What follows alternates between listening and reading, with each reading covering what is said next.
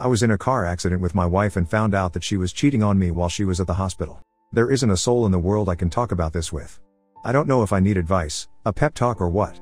I use my main account for memes and other BS. But I made this throwaway because I'm going mad trying to cope. Life has pushed me to the edge and I'm struggling to find my integrity. Yet I question what actually are the righteous things to do, say and think. I guess to begin I need to explain that I'm typing this in a hospital room. Yesterday about 7:30 a.m. my wife and I were involved in a wreck. I came out with only a few cuts and bruises. Mari, my wife, suffered a crushed shoulder, broken collarbone, 3 broken ribs and a collapsed lung. They expect her to fully recover, but for now they have her heavily sedated. Having to type this out on a phone is a daunting task. But at the moment I have the time to push through, even if I'm not sure I have the will to do it. I wouldn't be posting in this sub if things were perfect with our marriage, obviously. I just could never imagine my wife being unfaithful in any way. My heart is broken. I feel incomplete, like part of me is missing. And saddest of all, that part is sitting a mere 3 feet away from me. I had felt us growing apart over the last 3 months, but I couldn't come up with a reason why. We are both 34. Mari and I have known each other since we were children. We began dating in high school and all the way through college. She is the only woman I have ever done anything of a physical nature with. Up until recently she could say the same. We married a year after college and had our first child, Michael, a year later. 3 years after my son was born, Carrie, our daughter, began a life of me trying to spoil her rotten. I love my kids more than life itself. If not for them, I'm not sure I would be here right now. They were not involved in the wreck, thank God. They were spending the night at my parents'. We were due to fly down to Florida for a cruise yesterday afternoon. Obviously, that is all cancelled. But my wife decided to go out with her best friend even though I urged her to get home and not drive around in the snow. She swore she and her best friend Rebecca were just going to have a few drinks since they wouldn't see each other for a week. I went to bed and slept like a baby until about 5 a.m. I got up and looked out the window to see my wife's car was not out front, but we'd gotten several more inches of snow. I assumed Mari and Becca got a little too drunk and crashed at her place. I threw some clothes on and got into my SUV. Before I left, I texted Mari to tell her not to drive, that the snow was too deep and I was coming to get her. It remained on unread. I cannot guess how many times I have wondered what would have happened if she'd read that text. I'd still be living a lie. I'd still have a gut feeling. But I wouldn't be in the utter misery I now find myself. I got to Becca's and pulled up in front of her condo. I looked at the message again and it still had not been read. I had actually hoped Mari would read it and be ready when I arrived. But I resigned myself to the fact I'd have to go in and wake her. The front door was unlocked, so I walked in and looked to the TV room to my right. There was nobody passed out on the sofa. Rebecca's bedroom was downstairs, and I didn't want to wake her. So, I took the stairs up to her guest room and opened the door. Then my life ended. I remember walking into the room and seeing 2 heads peeking out from the covers. I remember leaning down to pull the comforter toward me. I even remember seeing my wife laying her head on some guy's shirtless chest. The next thing I remember was Becca, Mari and some half-naked guy I'd never seen trying to pull me off of him. I'd probably be in jail right now if they hadn't. But I honestly don't remember a damn thing. So right or wrong, I don't really feel too bad about that. My wife, on the other hand. Well, that changes from minute to minute these days. When I came to my senses, the dude said he'd get his buddy to the hospital. Mari bawled her eyes out while Rebecca and I screamed it out. I told her and my wife I was leaving, and she had 5 minutes to be in my car or to not bother coming home. She was there in 3. Really not a good idea to be angry driving in snow, even with 4-wheel drive. But it was another vehicle that veered into our lane and forced us through a guardrail. That's what caused Mari's injuries. The car rolled, thank God for airbags. But we lived. The kids don't even know we had a wreck. I haven't called anyone. I probably should have. But this wasn't just a wreck. My life has been wrecked and I'm trying to gauge the damage before I start bringing others into the situation. I'm numb and yet I hurt like hell, and not from the wreck. I feel like I don't even know the person laying in that hospital bed. I want to ask her so many damn questions. But I really don't want to know any of the answers. She obviously no longer loves me. No one with a soul could cheat on someone they love. So, I have to ask if she ever loved me. And now that she has cheated, would I ever want her to love me again if that were possible? I don't know the specifics of when she first cheated. But in my book, the instant she did, our marriage ended. The vows were broken. She ended our marriage, and we are no longer man and wife. I don't need a divorce attorney to nullify my marriage, she's already done that. Therefore I am no longer under obligation to the vows I gave. A huge part of me wants to just walk out of this room. I want to call her parents, tell them what she did and what happened, and then let them know she is their problem again after all these years. We said for better or for worse and I meant it. But we are no longer married. Part of me wants to leave her a note and tell her too bad worse happened to come after she ended our relationship. The only thing that is keeping me in this damn room is my children. I want to see them so badly right now. But I have some scratches on my face and neck. They'd know something happened if they saw me. As much as I feel my wife has defiled herself and our family, my kids need her. I thought I had a life partner. And as horrible as she ended up being, my children need a mom in their life. There are going to be talks I am not qualified to have and wouldn't know where to begin. There are going to be injuries that need kisses instead of being told to walk it off. I'm a damn good father, but I can't be a mother too. Please someone help me. How can I sit here and look over someone who has stabbed me in the back so cruelly? Should I call her parents to come? What do I tell them? I really don't want to be here, especially with her parents. If I don't tell them what she did, they are going to know I'm pissed off. What in God's name do I tell my children? Yeah, I can tell them we were in a wreck. But I'm not the kind that can fake emotion. Obviously, my wife does it with ease. But when I loathe someone, it shows in my face. They will know I am angry at their mother. How the hell did my life come to this? I already know I need to see a lawyer, I've figured that much out. But how do I handle this? It took so long to get approved that I didn't think my post had posted. I just started getting notifications, so I am sorry for not responding sooner to people that made comments trying to help. Update. For whatever reason I could not respond to questions from my first post. It may have something due to this being a throwaway account. But I could reply to comments, but nobody could see the replies but me.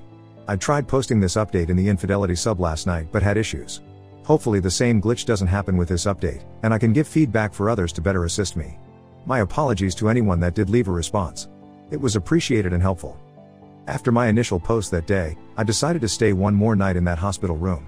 With the Mari sedated and the lights out, I laid back in the recliner looking at the ceiling, listening to the medical machines.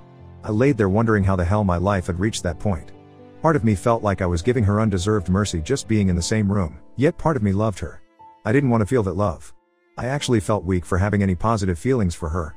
Over and over in my mind I kept realizing there was no fixing things back to the way they were. It was as if some natural disaster had taken the life we built and destroyed it. I cried. I cried so damn hard. I realized a huge part of my life was over. That was a moment of huge significance in my life. When the nurse came into the room to take blood the next morning, I excused myself. When Mari woke, she saw me heading out the door and called to me, but I acted like I didn't hear her. I went and got some breakfast. I haven't had much of an appetite since finding out. I tried to kill some time eating and scanning through my phone. There was a text from Becca asking where Mari was that I left unread. I decided at 7 a.m. it was late enough to knock on her parents' door. Her dad was always an early riser. I planned to talk to him first, and if he thought his wife needed to hear it he could wake her. I saw smoke coming from the wood stove in his workshop out back, so I knocked on the door before entering. He saw the scratches on my neck and bruise on my cheek. I explained there had been an accident, Mari had gotten the worst of it, but we needed to talk. I think he assumed I meant about the accident, so he woke my mother-in-law to hear what I had to say. We sat in the kitchen as I explained how going around a curve a car in the oncoming lane veered into our lane. Having the heavier vehicle and all-wheel drive I managed to keep us on the road until we hit the guardrail. The passenger side door caught one of the vertical I-beams mounted in concrete. Even with side airbags Mari hit hard. She sustained lots of injuries, but I told them she was stable, and they expected a full recovery. They both cried knowing their daughter had suffered but would still be around for them to love. As soon as they insinuated, they would be around to help me in any way they needed to assist me looking after Mari. That was when I stopped them and explained the wreck wasn't what I'd come to tell them. They looked confused as I explained waking up that morning and sending a text to head off in the snow to make sure my wife was okay. I told them about walking in on their daughter and some guy I'd never seen and unconsciously beating him over and over. They were both shocked. Then I told them what room she was in at the hospital, explained I always wanted them to be part of the kids' lives so I hoped they could remain friendly with me. I told them my dad was looking after them at the moment. But I was divorcing their daughter as she had broken our vows and was no longer my wife. I was leaving their place and driving to my dad's to tell the kids about the wreck. I was also going to tell them we were splitting up and wouldn't be together anymore. I wasn't going to tell them their mother is a cheater. I told my former in-laws that while I hated things had to end the way they did, at least I could say I wasn't the one who destroyed our marriage and my life. They tried to tell me I shouldn't be so hasty, she made a mistake, and the usual lame excuses. I just smiled and told them I'd loved having them as in-laws over the years and walked out. When I got to my dad's I of course had so much I needed to get off of my chest. I entered through the kitchen where I found my dad having a cup of coffee. The only thing he knew was that I was supposed to be on a big boat in the Caribbean. He stood and asked what I was doing there. I just grabbed him, hugged him and cried like a child. It was the kind of thing where he really wanted to know what was going on but sensed he needed to let me cry it out before prying. He led me to the den and sat me on the couch to go get my mom. We both urged her to have a cup of coffee first. But she knew if I was there alone that early, I had something bad to tell them. I first explained about Mari cheating, me catching her and leaving Becca's. Then I explained about the wreck, that it was pretty bad. I told them about Mari's injuries and explained I'd let her parents know only an hour before so they could go see her. Both of my parents were stunned. My mom finally asked me now what I'm going to do. They both cried when I told them my only remaining option was to divorce Mari and be the best father I could for my children. As our conversation was winding down, I heard my daughter Carrie squeal "Daddy" and come running down the stairs toward me. That woke up my son, who was also downstairs with a few minutes. I hadn't seen them in so long, I just spent time hugging them, happy to see them. They took a while to notice my scratches. I told them about the wreck and that their mommy was in the hospital but going to be fine. I told them Mari's parents would eventually pick them up to take them to see their mom, and left it at that. I spent a day playing, talking to, holding, napping with, and laughing with my children, and those two made me want to live again. Until that point, if I'm honest, I was like 50-50 about wanting to go on. But they are worth living for, protecting, and cherishing. My wife's phone was destroyed in the wreck, so nobody had gotten a response for days. Early that night I started getting texts from my Mills phone and knew they had to be from Mari. I ignored them. They continued sporadically off and on through the night, turned off notifications. The next day I spoke with 3 law offices about filing for divorce. I can't say I want or even need a legal divorce. But that will divide assets and determine custody of our children. What she does with who is no longer of any concern of mine. I've met with 2 and I like the later one quite a bit. I'll meet with the 3rd-rated lawyer to see if he wows me. If not, I'm going with the 2nd firm's top divorce attorney. Either way, I will have removed 3 top legal sources from her list of candidates. And that's a win, in my book. Custody is my primary focus. I'm not going for full custody, and I wouldn't want it if I could get it. They need their mother in their lives. But because she did what she did, she can never again be a part of my life. A go-between can drop the kids off on time whenever they need to be where they need to be. Not a reason in this world for me to ever say another word to her. I obviously never knew her, so why would I continue to interact with a stranger? I go back to work next week from what would have been our cruise. I didn't tell a soul at work we didn't go or anything about the wreck. And of course, they will be seeing me driving the rental car and question if I got a new car. I'm not sure if I need to explain things to HR. But I don't want my personal business to be aired out for all to see. I feel humiliated as it is without news leaking out. Divorce is a necessity sometimes, but it always represents a failure. But I'm done being an anchor for a ship that is already sunk. And for those who insisted rightly to get checked for STDs, I've had a full screening. It came back clean on everything, thank God. Even that was enough to make me feel like some trenchcoat pervert when I did nothing wrong. I assume by this time Mari has left the hospital. Her parents did not even attempt to bring her to the house. They couldn't have contacted me anyway due to Mari's constant texts I wasn't reading. As soon as I can get divorce papers filed and her served, I can be done with the biggest mistake of my life. Her actions invalidated all of that time. If I had to do it over again, I would now not do it again. I would choose a life with someone else, anyone else who would actually be faithful and loyal. Her greatest asset is what she intentionally threw away. The ability to be trusted. From having someone to call your own to being all alone. That's what I'll miss. But I know all of that was a lie and I meant nothing to her. People will swoon over a beautiful lie and repel an ugly truth. I'm not one of those people. A lot of people wanted the dirty details of who my wife strayed with, why and how long it had been going on. I'm sorry I don't have that information to share. But I really don't want to know. Outside of a person literally putting a gun to your head, there is no excuse to cheat. Beyond that, when you have made a life bond you have sworn to uphold and make the decision for the other person to ruin it, you are vile. I wish to God I'd never met her and had taken a chance on someone, anyone else. She had no right to give me a life and then take it all from me against my will. The man I was before her betrayal will never exist again. The woman she was never existed, and the life I had is a facade in ruins nobody wants to live in. Update 1. Not only am I not sure where to begin, I'm not even sure what to say when I do. I guess the first thing is to tell everyone I did manage to get a very good lawyer. Her firm in general is rated the highest at representing men in divorce cases in my area. Instead of passing my case off to someone else on the legal team, she took on my case as her own. Everyone at the firm has been kind and supportive. I can tell they don't just care about getting their retainer and payoff. Nadia, my lawyer, has done everything she can to help me with my well-being and sanity. After agreeing to take my case, we went over the usual forms I needed to fill out. I listed property and all bank account info as well as ballpark estimates of what Mari and I make income-wise. After explaining about the wreck and what I saw just before it happened, she asked if I'd had an STD panel. I explained that I had, and everything had come back clean. She then asked if I had documented the infidelity with pictures or video. I told her I hadn't been thinking rationally enough at the moment to do that. She phoned a pie her firm uses and set up a meeting between he and I the next day. I live in an at-fault state. So, while I knew Mari was unfaithful, I needed actual evidence for the divorce to go my way. We set up one of her staff to be the go-between for me and Mari's dad as far as communication goes and to arrange drop-offs. I got her aide to go ahead and notify my soon-to-be ex-father-in-law that my ex could have the kids that upcoming weekend and following week. Nadia then asked if I had arranged therapy for me and my children. I explained I was due to have my first therapy appointment that week. But as the children had yet to be told anything, I was holding off on that. She told me as soon as I felt they were in need of any professional attention to let her know. She had several therapists she could recommend. She expressed what seemed to be sincere condolences I was having to go through all I have and will. I tend to dislike lawyers. But I do think I might have found one with an actual soul. She gave me a list of things to collect and do before our next meeting. Many of the instructions were identical to the advice users post here. So, when she told me to drop by the drugstore to get 2 DNA kits, I thought nothing of it. I knew it was standard protocol. When I got home with the kids that night, I did the cheek swabs for me and them. I sealed everything up and mailed the kits off after taking the kids to school the next morning. 2 days later was Friday and the go-between dropped the kids off with their grandfather for the weekend that morning. I went to work, and I was just coming back from lunch when I got an email notification from my personal account. I could see it was 2 emails from the lab, so I waited to get to my computer to view them. At my desk I opened the first email and clicked a link. The results said my son Michael is in fact my son. I opened the other email and clicked the link. I read what it said.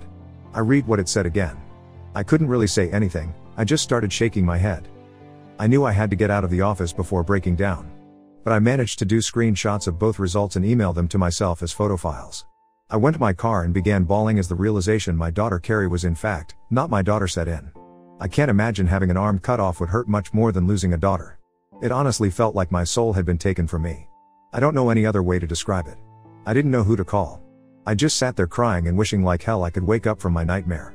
I downloaded the 2 files from my email account and texted the pics to my lawyer. Within 20 seconds Nadia called asking where I was. Work was all I could manage to say. She told me to stay there and someone from the firm would be there in a few minutes. I ended the call and opened the door.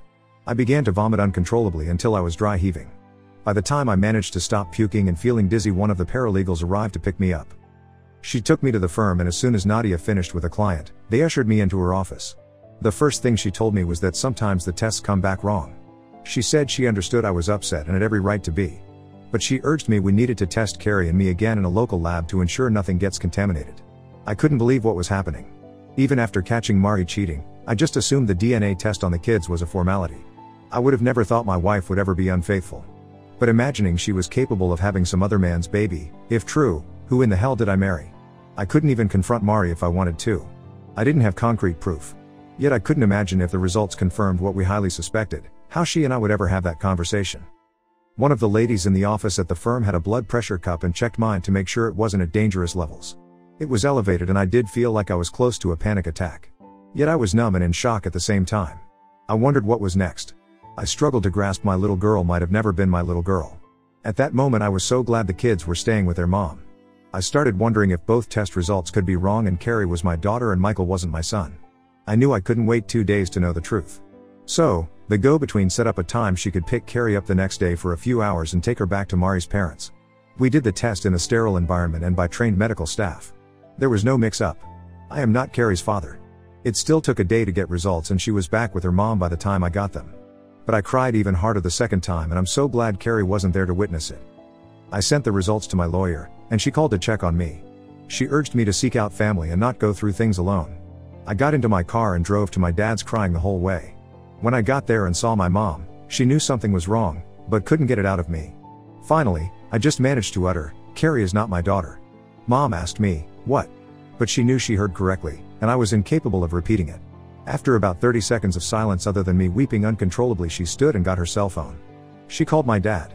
She told him to hurry home, but please be very careful, that I had bad news.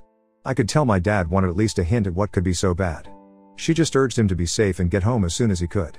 He arrived in about 20 minutes and we all just had a long cry for hours. I'd console my dad. He'd console my mom. They'd console me. But we were all inconsolable. They of course asked me about Michael, and I assured them he was mine.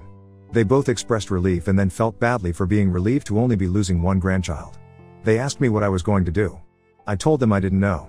The only thing that was certain for me at that moment was that Carrie would never want for anything she needed and most things she wanted. I didn't even care about potential required child support at that moment, she was going to be taken care of. As horrible as I was feeling for myself, I felt even worse for Carrie, being totally innocent. Did I want custody of her? Could I get custody of Carrie even if I wanted it? I began to wonder if Mari knew or suspected. I suddenly wanted some damn answers. I met with Nadia after work Monday, and she told me she'd met with the private detective hired to follow Mari. Due to the wreck, she hadn't been out of the house to cheat anymore. So, I wasn't surprised he didn't have recent evidence. But one of the things Nadia had me bring was Mari's old cell phone from out of a drawer at home. He was able to get in and access nearly every app as if he were on her destroyed phone. He found nudes sent and received to and from various guys. Tons of messages and sexting with enough admission of guilt in them to sway any judge. I was asked if I wanted to see any of the pictures or read the texts. I declined. But Nadia and I did need to plan how I was going to confront Mari about Carrie. She thought it best to do it in her office if Mari could be talked into it. She called Mari's mom's cell in front of me. I heard Mari's voice for the first time since I left the hospital. Nadia got straight to the point and told her she needed to meet with me to explain a few things. My ex declared she'd been waiting and wanting to talk. She was asked if her lawyer could be contacted. Mari said she didn't have one but said she was willing to come the next afternoon to talk. It was all I could do to get through that next day without crying like a lunatic at work and yet pretend to be getting things done. I was barely able to keep lunch down, but I left at 3 and headed to the firm feeling nauseous. I arrived first intentionally. I wanted her to be forced to enter, sit on the side away from the door and unable to try and approach me. I was scrolling through pictures of our perfect family that never existed when she came in. She needed assistance walking and was still in 2 casts from the wreck. I didn't have to worry about her trying for a hug. I thought she might be playing it up for sympathy, but we did have a bad wreck. I finally wanted her just to sit the hell down so I could ask her to explain herself. Once we were all seated, water was offered and the meeting began. My lawyer started by asking Mari if she minded us recording the meeting. She was fine with it. As soon as we started recording, my soon-to-be ex-wife began to try and apologize. I bluntly interrupted her and asked her point blank how many men had she cheated on me with and when did it start? There were enough confirmed hookups from the pie to know the guy I caught her with wasn't the first by a mile. She didn't know what we knew, of course. And I guess to reduce the severity of the incident before the wreck, her plan was to only admit to what she knew we knew. I asked her again, rough estimate, how many men she had slept with since our son was born. Giving that specific time frame seemed to give her a minute's pause, but she kept trying to act clueless. She still thought it was all a game at that point and I was losing my cool. Nadia put her hand on my shoulder and gently pushed me back away from the table. She looked at Mari and asked if I was a good father. She quickly gave me a glowing review saying she couldn't ask for a better father to raise her children. I wanted to stand and flip the table at the way she stated her children. Nadia then asked her if the other father of her child was going to be a good dad too. As Mari was asking what other father she was talking about, my counsel slid the paternity results for Carrie across the table. As much as I have hated what my life has become since discovering her cheating, I needed to be there to see her reaction in person. She was obviously shocked to know Carrie isn't mine. And she tried to hit me with the whole, "You're her father who has raised her," and I had to shut that down. I asked her who Carrie's father is. She looked down with a hint of shame and I thought she might be protecting someone. When she said she didn't know for sure who Carrie's father is, Mari saw me truly break down in tears for the first time. I just couldn't take it anymore and lost it. Mari was crying but asked to try and explain. She reminded me about the postpartum depression she went through after Michael was born. I did my best to be as sympathetic as I could at the time. I can say with certainty I spent every moment I could looking after my son so she could have time to herself. There were days she was so depressed she couldn't even get out of bed, and I looked after all of us. But I loved doing it. I loved doing it for the family I had. I remembered. I had actually been foolish enough to thinking making it through had made our relationship stronger. Nope. She didn't blame it on Rebecca. But when she first got Mari to go on a few girls' nights out, I was relieved if not grateful. They'd been best friends for years but hadn't seen much of each other during the pregnancy. Mari said she got really drunk the second time they went out and she let some guy feel her up while she gave him head. She said she felt guilty about it for a while, for months. But she began to resent not getting to be young and free to be with whomever she chose. She told us she started hooking up with guys the nights she would go out with Rebecca. Until the night before our wreck she'd never not come home or come home late over the years. She claimed she didn't want to develop feelings for any of the guys. She claimed she always used protection and never slept with the same guy more than 3 times. She said she just wanted sex. I was dumbfounded. Finding out your wife is a filthy lying slut tends to do that. It was like learning your life is a reality show you didn't ask to be in. I wanted to yell at her, but I was too busy calculating how many men she possibly cheated on me with over a period of years. Nadia asked her if she had any idea who Carrie's father might be, and she swore she always assumed she was mine. My lawyer pointed out that obviously something happened and suggested maybe a condom broke. When my wife confessed that did happen a few times with a few guys, I lost my shit. I asked her who in the hell she was. Because I didn't know the person telling me such horrible things. Like she was telling me to pass the salt. I asked her when she started hating me and why. I asked what I had ever done to warrant being treated like she did. How could she do this to her daughter? I raged. She took it, knowing it was all true. After what she'd just told me and what I expressed about how I feel about her, divorce is a given. What was a marriage had become scorched earth. The only thing left to do was total up the casualties. I've lost a wife and daughter, that's 2. A wife lost a husband, that's 3. A daughter lost a father, and a brother had his sister become a half. Then you get into grandparents and in-laws. Mari essentially destroyed 2 entire families. Her parents will not be okay with what she was doing. And I swear by all that's holy, I will let them see all the evidence the pie finds. She admitted to meeting with men from dating apps with Rebecca and using girl time as a time to hook up. She claims she never meant to hurt me. She swore she had no idea Carrie isn't mine. I actually believe her because I had no idea either. But DNA doesn't lie. I asked why she didn't just divorce me. She came straight out and said because she didn't want to lose the security I gave her. She cried. All of it was said through tears. But I know my expression was of just scorn. I was disgusted at the person who sat across from me. I feel used, humiliated, emasculated. I feel defeated. I'm pretty sure one of the reasons she came to talk without a lawyer is due to the fact I own everything. She doesn't have much to lose outside of a small 401k. And my assets I entered the marriage with by inheriting my grandfather's estate when I was 14. The woman I call mom is not my biological mother. My mother died when I was 2 from a rare fast-spreading cancer. My dad remarried the woman I call mom when I was 4. I have known my entire life she wasn't my biological mother, and I wasn't her biological son. I learned later she couldn't have children, and raising me helped her experience that. When my biological mother's dad died, what was left to her went to me as her heir, but I couldn't touch it until I was 21. I studied hard and went to school. But I don't have to work. Fiscally, she knows I will mop the floor with her in the divorce, and she won't be getting anything close to half. She has a job. She isn't able to work at the moment with her injuries, but she has a job. Part of me wants to punish her and the other part of me wants to be done with her. Mari was obviously medicated for pain. Maybe that's why she was being so blunt. But her words just cut me deep as my imagination made them even worse. I asked if she felt any shame. She claimed she did. I asked how the hell we were going to find out who Carrie's father actually is. My STBXW started in with the I already know who her father is. BS. I was not in the mood for some philosophical discussion about what constitutes being a father. Whomever Carrie's father actually is deserves to know, and she needs to know about his family for health reasons. The evidence the pie had found didn't stretch back to before Carrie was born. I asked her if she could find any of these men or had saved their numbers. She had the audacity to say the point of losing their numbers was to never see them again. My God, how did I not see that logic? I told her she might have wanted to keep his number to let him know he had a child on the way or she got an STD. I want my name off of Carrie's birth certificate. DNA proves she is her mother's child and not mine. As stated, I will support her financially on my own free will long past her turning 18. She will not want for anything. As for my son in custody, I'm truly not sure what to do. Before the paternity test, I was strongly going for a 90/10 arrangement, giving my ex-wife custody 1 weekend a month and certain holidays. Now that Carrie is not mine, I don't feel right about pursuing custody for her even if I could get it. As Michael is in fact her brother, albeit half, I don't want to take him from her too. I don't want either of them to suffer. But I haven't seen Carrie since the test results, and I can't let her see me break down because of them. God knows how much her therapy is going to cost me, but I will have to pay for it. There is no way to know if her real dad can afford it. And my own therapy will be enough to pay for some shrink's new beach house. Driving home after the meeting, a huge part of me just wanted to end it all. It seemed like the most beneficial solution for everyone but me. Both families could go on pretending about paternity. My ex could whore around openly while spending my grandfather's money. And the kids wouldn't have to deal with any broken marriage or failed relationships. But by the time I got home, I said, F that. Nadia is drawing up divorce papers and legal paperwork to have me declared not Carrie's father. That will make things take much longer. But I do not want any legal grounds that can force me to interact, pay for, or deal with offspring that are not mine. The legal team is doing research for ways to find out who Carrie's father is. Many of the ancestry sites suggest potential relatives when results come back. Right now, that's our first plan of action. Even if the results don't come back pointing to a certain individual, they might point to a brother, cousin, or another relative. Whomever the guy is, he may not be ready to accept a child he didn't know about. It could cause some anxiety in his life.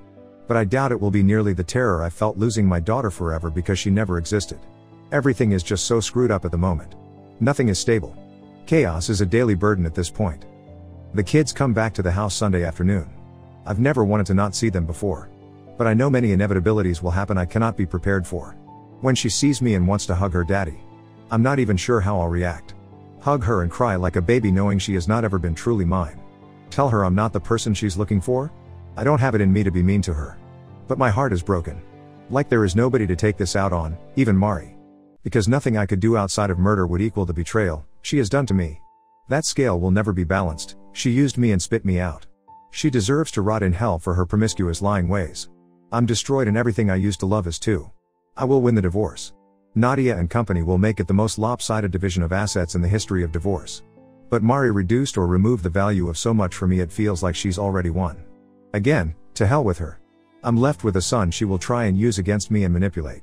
Some people really are so horrible they deserve to be put down like an animal. I made the stupid decision to have a child with one. I just know now I'm not the only stupid one. Update 2. The go-between from the law firm texted me at 3 p.m. Sunday to let me know she had the kids securely in the car with their belongings and was on her way to the house. I doubt any text message in history has been as dreaded for anyone as that one was for me. What made it all the more tragic was the fact that weeks before, I would have smiled and anxiously awaited the text. Suddenly a reunion I would have been yearning for was something I dreaded. I had no plans to mention divorce, paternity, or any issues with the kids. As much as I tried to prepare myself, I knew I wasn't in the state of mind to bring any of that up. My goal was for things to go as normally as they could, like the other times they stayed with grandparents while Mari and I were on vacation. That's what I wanted.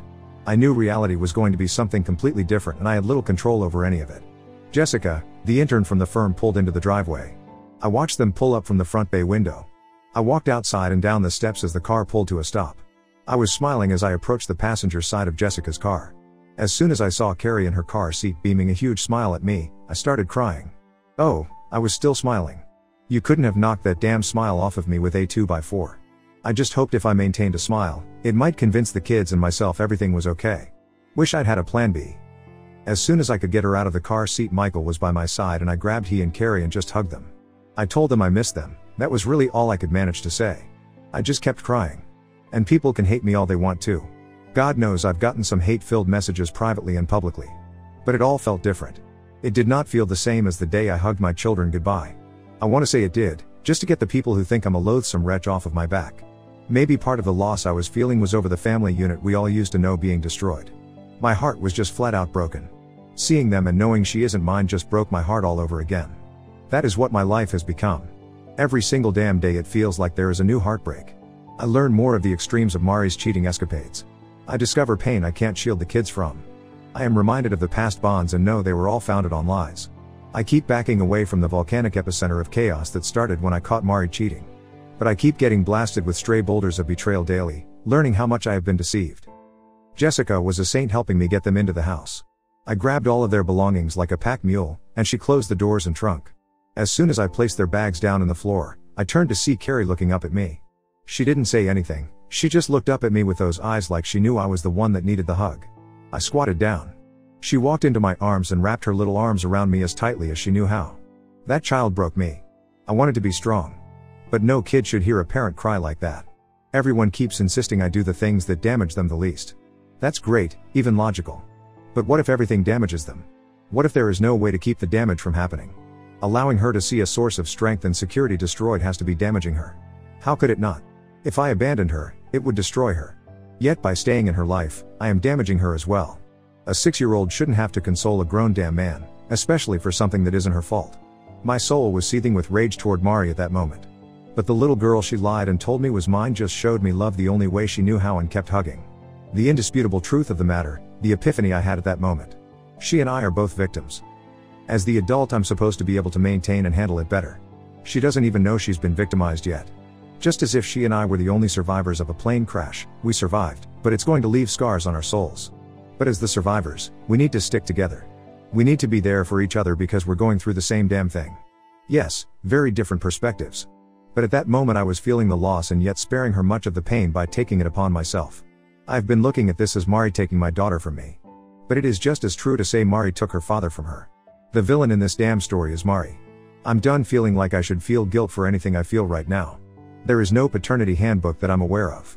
Reddit knows how to respond when someone is being cheated on and gives top-notch advice all the way through the divorce. The proper way to react when you find out the daughter you raised was never yours? Get the hell out of here with that shit. Nobody can tell me how the hell should feel or react. The only analogy I can give is children switched at birth. That's a couple facing that together. They were both deceived. They both get to find out the offspring they were told was their flesh and blood was really the sperm and ovum from another couple. Unless you've endured that or the same thing I am right now, you can't grasp how it feels. After about a half an hour I managed to get my shit together. Jessica left after getting a hug from all three of us. I handed her a small envelope with $500 inside and told her it was for gas. I knew she drives an EV and she knew it wasn't for gas.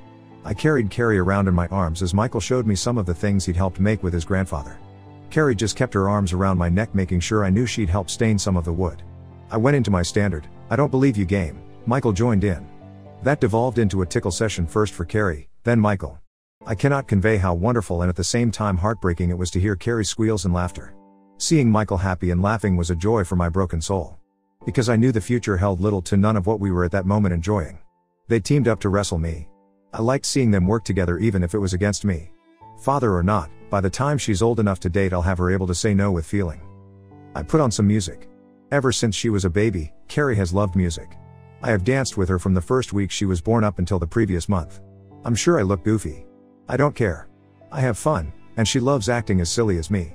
I got Uber Eats to bring takeout for dinner. We aren't Asian but sure as hell eat like it. Michael can throw down some low mind for a 10-year-old. And for whatever reason Carrie loves crab rangoon. I didn't eat much. My appetite has taken care of any weight loss issues I had. I just enjoyed getting to have dinner with them again. They both had school today. So, I got them bathed, PJ'd and ready for bed. Michael likes to read a book as he is settling down. I gave him a hug, told him I loved him, and I'd see him in the morning. I got Carrie tucked into bed and read her a storybook while pointing out things in the artwork. I had her about ready to nod off and I felt myself welling up with tears. I kissed Carrie on her head and told her I love you for the first time since finding out. Call me the biggest asshole on the planet. I don't care. But saying it was like allowing myself to admit it. Everything in my life has been a struggle in recent day to figure out what is real and what wasn't real. My love for Carrie is real. I love her. I do feel different. Right or wrong I do. But I love her. I went from not wanting to take anything away from her to continuing to want to give. It's a huge difference. But anyway, I was sort of waiting for Carrie to tell me she loves me. I mean I know she does, without her saying it. No, she took the moment to tell me, Mommy loves you. I knew what she said. I made a point not to snap at her and be as sweet as I could possibly be when I asked her, Carrie, why did you tell me that? She said Mommy told her. I very sweetly asked if Mommy just said that or if Mommy told her to tell me that. It seemed my soon-to-be ex-wife had to explain why I hadn't been to visit, wouldn't be coming over, and she wouldn't be coming home with them. She actually told the kids her parents' house was her new home, which I was kind of glad of. But the I love you BS, I still had to get to the bottom of. I pried some more, then Michael came into the room. He revealed their mom had told them she wouldn't be coming home because I didn't love her anymore. What the F was I supposed to say to that? Yep. It's all on me, I just fell out of love with your mom. Blame me. Was not happening. I called our usual sitter. I asked if there was any way she could come over for a few hours to look after the kids. Since they were already in bed and that meant she could study while getting paid, she agreed. I got into the car and made a beeline for my in-laws' house. I didn't bother calling first. When I got there, I knocked on the front door and asked to see Mari. Her mom led me to her childhood room where she was recuperating from her injuries. I turned to her mom and placed my hand on the doorknob before telling her Mari and I needed to chat. She sensed I was a little on the pissed off side. So, she scurried out of blast radius. As soon as the door was closed, I asked just who the foo she thought she was trying to pin our split on the fact I could never love her again. She said it was the truth. I told her perhaps, but the reason I could never love her again is the fact she is a lying, deceitful, worthless, promiscuous, lying, whore. Way to deflect blame on her little role in everything. She then said she's already tried to apologize but I didn't want to hear it. I exploded. I asked her what fooing good a damned apology was going to do. It wasn't going to undo the damage, and it wasn't going to keep the damage from happening. And in spite of all of that, I didn't believe she was truly sorry for what she'd done. I asked her how she could manipulate two innocent children to make me look like the bad guy if she had any guilt. I asked her at what point I became the bad guy that destroyed our marriage. Without missing a beat, she told me when I didn't give her a second chance. Not going to lie, I stopped her and asked how much pain medication she was taking and if she was drinking alcohol with it. That was the only logical way I could see her thinking a worthless lying tramp deserves a second chance, mercy, to be treated with dignity and respect. Nope, she lost all of that by her own actions. Again, I don't even know who my wife is anymore. It's like she's been possessed by the ghost of Caligula or Charlie Sheen. My beautiful virtuous wife was replaced by a soulless hookup harlot and it's a miracle of God himself my junk hasn't rotted off due to her disgusting actions. I asked her if she felt justified destroying everything in her life for sex. She said it wasn't just for sex. I reminded her she claimed to want no emotional involvement. She said much of it, especially at first, was about validation. She said she liked being chased. She got pissed when I asked how she could ever consider herself chaste. But she can go get bent, actions affect how you're perceived the rest of your days. She can deal with it. Mari and I ended up talking several hours.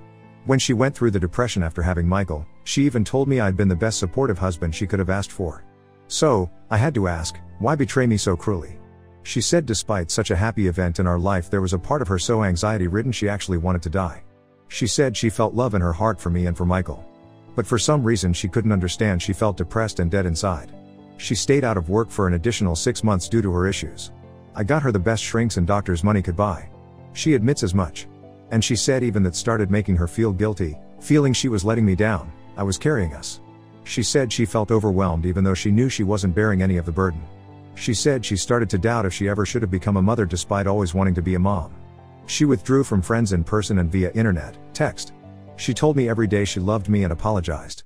I told her I had nothing to apologize for, I just wanted her to get better. Maybe she was apologizing for what she was about to do. When Rebecca came to the house unannounced that first day, I was so glad to see her. I knew Becca was ballsy enough to not be pushed away but be kind enough to get Mari to open up. It still took months before anything that could be considered a night on the town occurred. Just getting Mari to go to Starbucks was a victory at the time. There are a ton of guys thinking I'm the biggest schlep on earth letting my wife go to bars or clubs with a single girlfriend. 99% of the time you would be 100% correct. And I should have put a stop to it much sooner. But at that moment in our lives, after all the sadness and isolation, getting her out and about seemed to cheer her up even after just the first time. She tried to explain she'd suddenly become a wife and mother in a period of 2 years. She said seeing how thirsty men were for her, even if it was for sex, boosted her ego. She claimed the first incident wouldn't have happened if she hadn't been so drunk, but it happened willingly. Once the knob was slobbed, she knew I'd never touch her again if I knew. She knew she'd lose everything because she came into the marriage with nothing. I asked her if she ever thought I'd find out about her cheating, or how I'd react if I did. She said she knew it would destroy me. She claimed she felt horrible about it. I asked the obvious question, why continue to cheat? She claimed as soon as she sobered up after cheating, she felt guilt, shame and regret. I did remember her being really sad for a week after going out the first time. Rebecca came over and the two of them talked for hours alone. From that point for months, I had the old Mari back. She revealed she told Becca the day she felt unworthy of me because of what she did. She knew if I found out we were done I would go after Michael. She claimed she decided to take it to the grave and try to be the best wife she could be in every way to make it up to me. Red flag, yeah, now. Think I'm a fool all you wish. But we had a baby to look after and I had been doing 95% of the caregiving. Overnight I got my wife back. At the time I would have been stark raving mad to think that was a red flag. It was a damned miracle at the time. Within 2 weeks I was back working part-time, then full-time once Mari was fine as a psalm. Looking back, the time just before and just after Michael was a year old. Those had been some of the happiest of our lives, at least for me. To find out it was all due to her trying to make up for blowing a stranger in his car forever altered those happy memories. I asked why she cheated again, if I just wasn't enough for her? I had always thought we had a great sex life aside from her depressed period. She always acted like she enjoyed sex with me. She claimed the longer she went keeping the secret, the worse she felt about herself. But unlike before after Michael was born, she couldn't let on to me how she felt. She knew I'd want to know why she was sad to comfort her, but she couldn't tell me. She claimed the internal struggle keeping the secret and living the lie of a facade of happiness. She reminded me when I went to a reunion of my bio mom's family out of state. I took Michael with to introduce him to her family for the first time. Mari canceled at the last minute claiming she was ill. I couldn't have stopped her from cheating on me at that moment. That was already done. But I might have kept her from heading down a road that would deceive me for 6 years that something I cherished was never mine. I wasn't blaming myself. Her ass could and should have been on that plane. No, actually she should have already confessed to her infidelity and let me move on with my life. Yet somehow multiple mistakes, complicated with multiple lies, with little concern for consequences, and that's my burden to bear now? That's something you do to an enemy, not someone you claim to have ever loved. She gave me some story about being so depressed that weekend while I was away. She knew she was unworthy, even if I didn't. She was punishing herself, even if I didn't know she deserved it. At least that was the way she rationalized it. She knew if I knew I would view her as a whore and be disgusted with her. I never stopped showing my love, telling her how much I loved her. But she said at some point she realized if I knew the truth, I wouldn't love her. The attention I focused on her didn't matter, it didn't carry the same weight as before. Because she realized she was unworthy of the attention, and I'd realized that too if I knew about her sleazy rendezvous. She said she called Becca for a shoulder to cry on who convinced her to go out for drinks. According to her she spent the first part of the night crying and asking what she should do. The bartender bought her a few shots to help her cheer up. She didn't have to say Rebecca nudged her toward some flirting. She found herself kissing the guy in the back alley behind the bar and stopped herself. She went back inside feeling even worse than before because she realized she'd cheated yet again. More alcohol. Becca needed someone to help Mari inside. She asked the guy who just had his tongue down my wife's throat. Rebecca left them alone and clothes came off. I asked her if she once thought of Michael, if I ever entered her mind as she betrayed us both. She got pissed and told me she never betrayed her son. I let it be known she betrayed not only me and Michael, but Carrie, our parents, everyone who watched us take our vows and got above. She betrayed the sanctity of our family and marriage.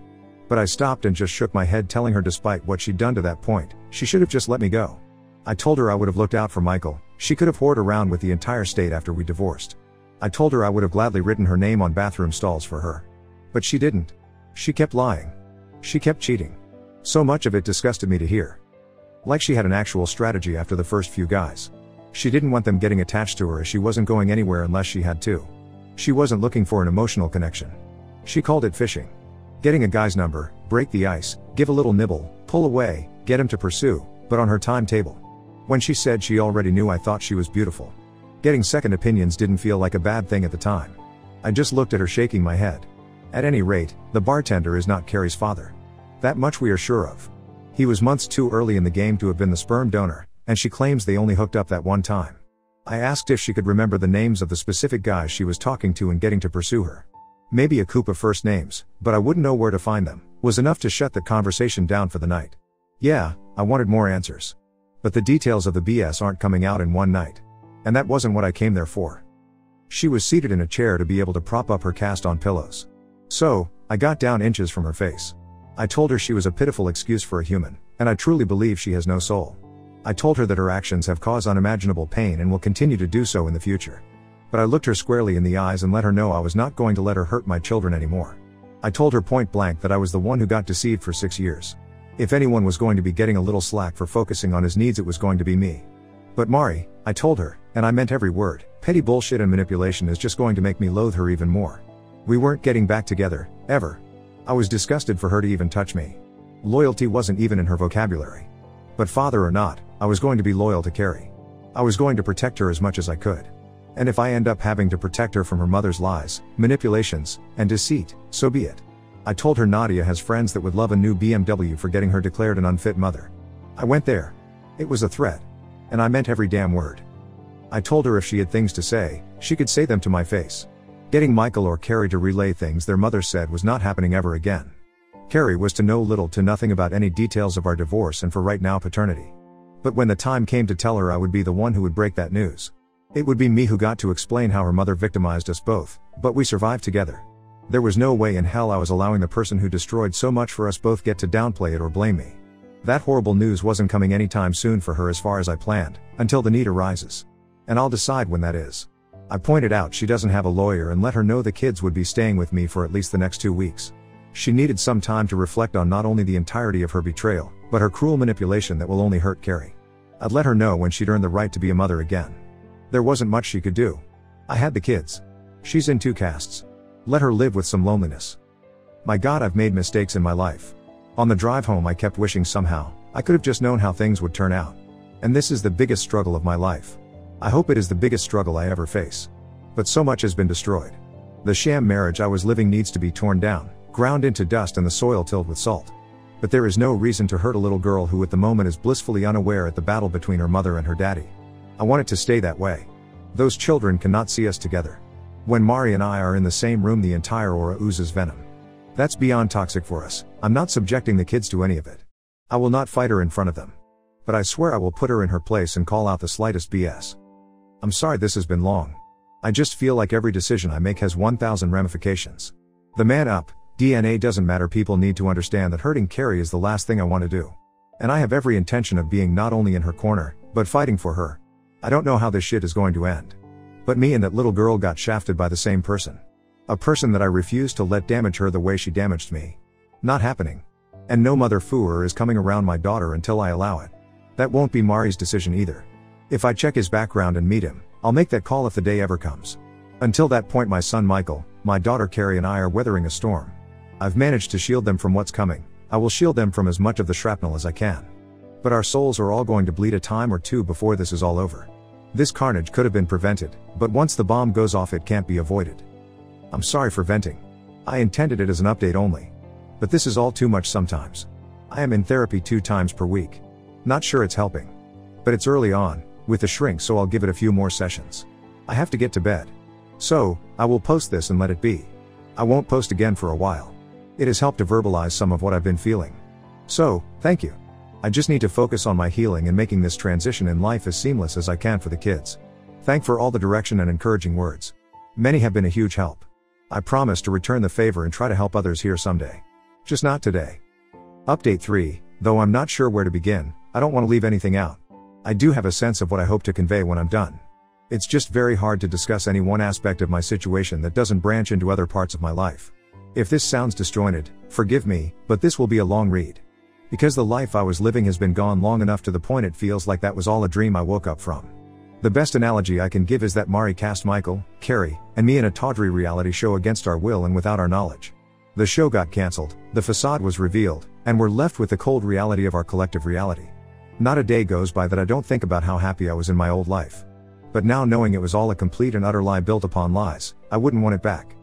The biggest news I need to share is that I am no longer legally Carrie's father. I have never been her father biologically. My name is off of her birth certificate. Officially, because Mari and I are still married, I am now Carrie's stepdad, as odd as that sounds and is to say. When the divorce is finalized, as things presently stand, I will officially be nothing to her, nor her to me. What should have taken about 2 months to do, took 4 months because there was an upcoming divorce to consider. My name had to be removed from her birth certificate to properly forge ahead with the divorce. Legally, I had every right to pursue having my name removed from the birth certificate of a child that is not biologically mine. It was still left up to the ruling of a judge to adjudicate if removing my name was in the best interest of the child. DNA is legally binding to make you pay child support for 18 years. But our court systems find that of secondary importance when it comes to removing names from legal documents. I was willing and able to show the judge I will voluntarily be continuing to pay Carrie's health and supplemental insurances. Many guys in my situation couldn't do that, nor should they have to. None of it should be left up to a judge's ruling. The unjust system didn't affect me. That doesn't mean it is remotely fair. From the moment I first knew Carrie was not my daughter, I have pondered over and over in my mind how to best handle the situation. Yes, learning she isn't mine emotionally destroyed me in ways which I don't think I could verbalize. But addressing Carrie's situation with emotion would have been a recipe for disaster. Our emotions betray us because they are not based on reason and logic. Allowing my love for Carrie guide me would have been just as stupid as allowing my hate for Mari guide me. And legally, I had every right to cut all ties with Mari and Carrie, as neither one was ever mine. Morally, I could not let Carrie suffer economically because of her mother's rampant promiscuity. Ethically, I could not allow her to feel any of what her mother did was her fault in any way. At the end of the day, and after a lot of soul searching, I came to the realization she and I were both victimized by Mari. My soon-to-be ex-wife removed my agency in regard to every aspect of our relationship when she cheated. I wasn't told she no longer loved me or never actually did. I was not allowed to know she'd been unfaithful. I wasn't informed I was no longer her one and only. I was kept from learning she conceived a baby with a stranger and had me raise that child as my own for 6 years. Carrie didn't get a say as to whether she would have chosen me as her dad. She never got a voice to tell her mother what she had done to us both was sheer evil. I wanted to give us both a voice. The day after my name was officially removed from Carrie's birth certificate, I filed petition to legally adopt her as my daughter. That had been my plan all along. Once I could be certain just seeing her wouldn't be a reminder of her mother's betrayal. I just had to know that one thing to be sure. And I couldn't know it until I saw her face to face, after learning she's not my biological daughter. If seeing her had felt like the slap in the face her mother gave me when I caught her cheating, I couldn't have done it. People are free to think I'm wrong for feeling that way. Fragile masculinity, I believe, was the term a toxic feminist used toward me when I wasn't sure how I'd react seeing Carrie again. If I had totally abandoned Mari and Carrie, which I had every legal right to do, I still wouldn't be in the wrong. And I won't pretend that keeping Michael in my life didn't influence my decisions, since Carrie is his sister and Mari is his mom. He's a good big brother and she loves him. That fact mattered in the choices I have made. But Carrie is my daughter. No, it is not to the same extent as Michael is my son, because he is blood related. But I'm her dad and I want her to remain in my life. I just felt I needed to legally set the record straight and open avenues to opportunities we never got. On the surface, it seems like pointless legal actions to get right back where I stood. My marriage was a lie, the relationship I had with Mari was a charade, most likely from day one. What I deserve is a do-over, a chance to pick a different woman to love in the hopes she might be faithful and loyal. But I can never have that. I can never know what might have been, even if anything I could have done would have been better than to marry a disloyal harlot. The kids won't learn the details of their mother's promiscuity and betrayal for many years. But I want them, particularly Carrie, to eventually know my struggle to keep it together and protect them. I want her to understand that as much as I despise her mother, that I gave myself the option to choose or not choose her as my daughter. I chose Carrie. When the judge asks that poor innocent little girl if she wants me to be her daddy again, I want her to say yes without a thought. Only years from now will she grasp that she truly chose me to be her dad. She had options too. We were thrown together and had no say in the matter. But I'm doing everything I legally can to adopt her as my own flesh and blood, even if she's not. One day when she's an adult and realizes I gave her the chance to be free of me and she didn't take it, I want her to smile. I want her to know I didn't have to be her dad, I chose to be her dad. In a way that makes our bond stronger than blood. There are a few people I'm related to I'd rather not be, but I didn't get a say in that matter. Carrie and I chose each other when we both could have bailed. She knows I love her, and always will. It's been hard to function just taking one day at a time just to get through the hell that has become my life. It's draining. But I have also pondered on how I want the kids to perceive all of this, years after the fact, when they are adults. When they learn of their mother's activities, how I caught her, and what I uncovered, I want them to be revolted. When Carrie understands I didn't owe one penny toward continuing to raise her but did it anyway, I want her to feel grateful. When she understands that her mom put us both in an impossible situation, but we made it through together, I want her to be happy we made it. When they both realize their stability could have been totally destroyed due to their mom, but I held it all together for the three of us, I want them to understand at least part of my sacrifice. There won't be any revisionist lies being told 10 or 20 years from now. I know their mother is a worthless, selfish, wretched excuse for a human being. One day, they will know that truth too, and I hope they both shun her from their lives for what she did. But that will be for them to determine when truth is revealed. All I can do is remove Mari from my life in every way possible and keep living. What happens to her is of no concern to me. The kids are all that matter now. Quite a few people messaged me asking how I handled Mari telling the kids we could never get back together because I could never love her again. The very next day after school I took them both out for ice cream at a local park. Michael seemed resigned to the fact I don't love their mom but didn't like it. Carrie didn't like hearing that I don't love her mom, and me telling her that her mom doesn't really love me didn't help. There was a lot of crying and confusion on their part. I was sure to tell them without a doubt that their mom genuinely does love them, and I love them more than anything in this world. But they needed to hear the truth and face a reality none of us asked for. I told them I know they both love me and love their mom. That was really all that was important. Carrie asked me why I don't love her mother.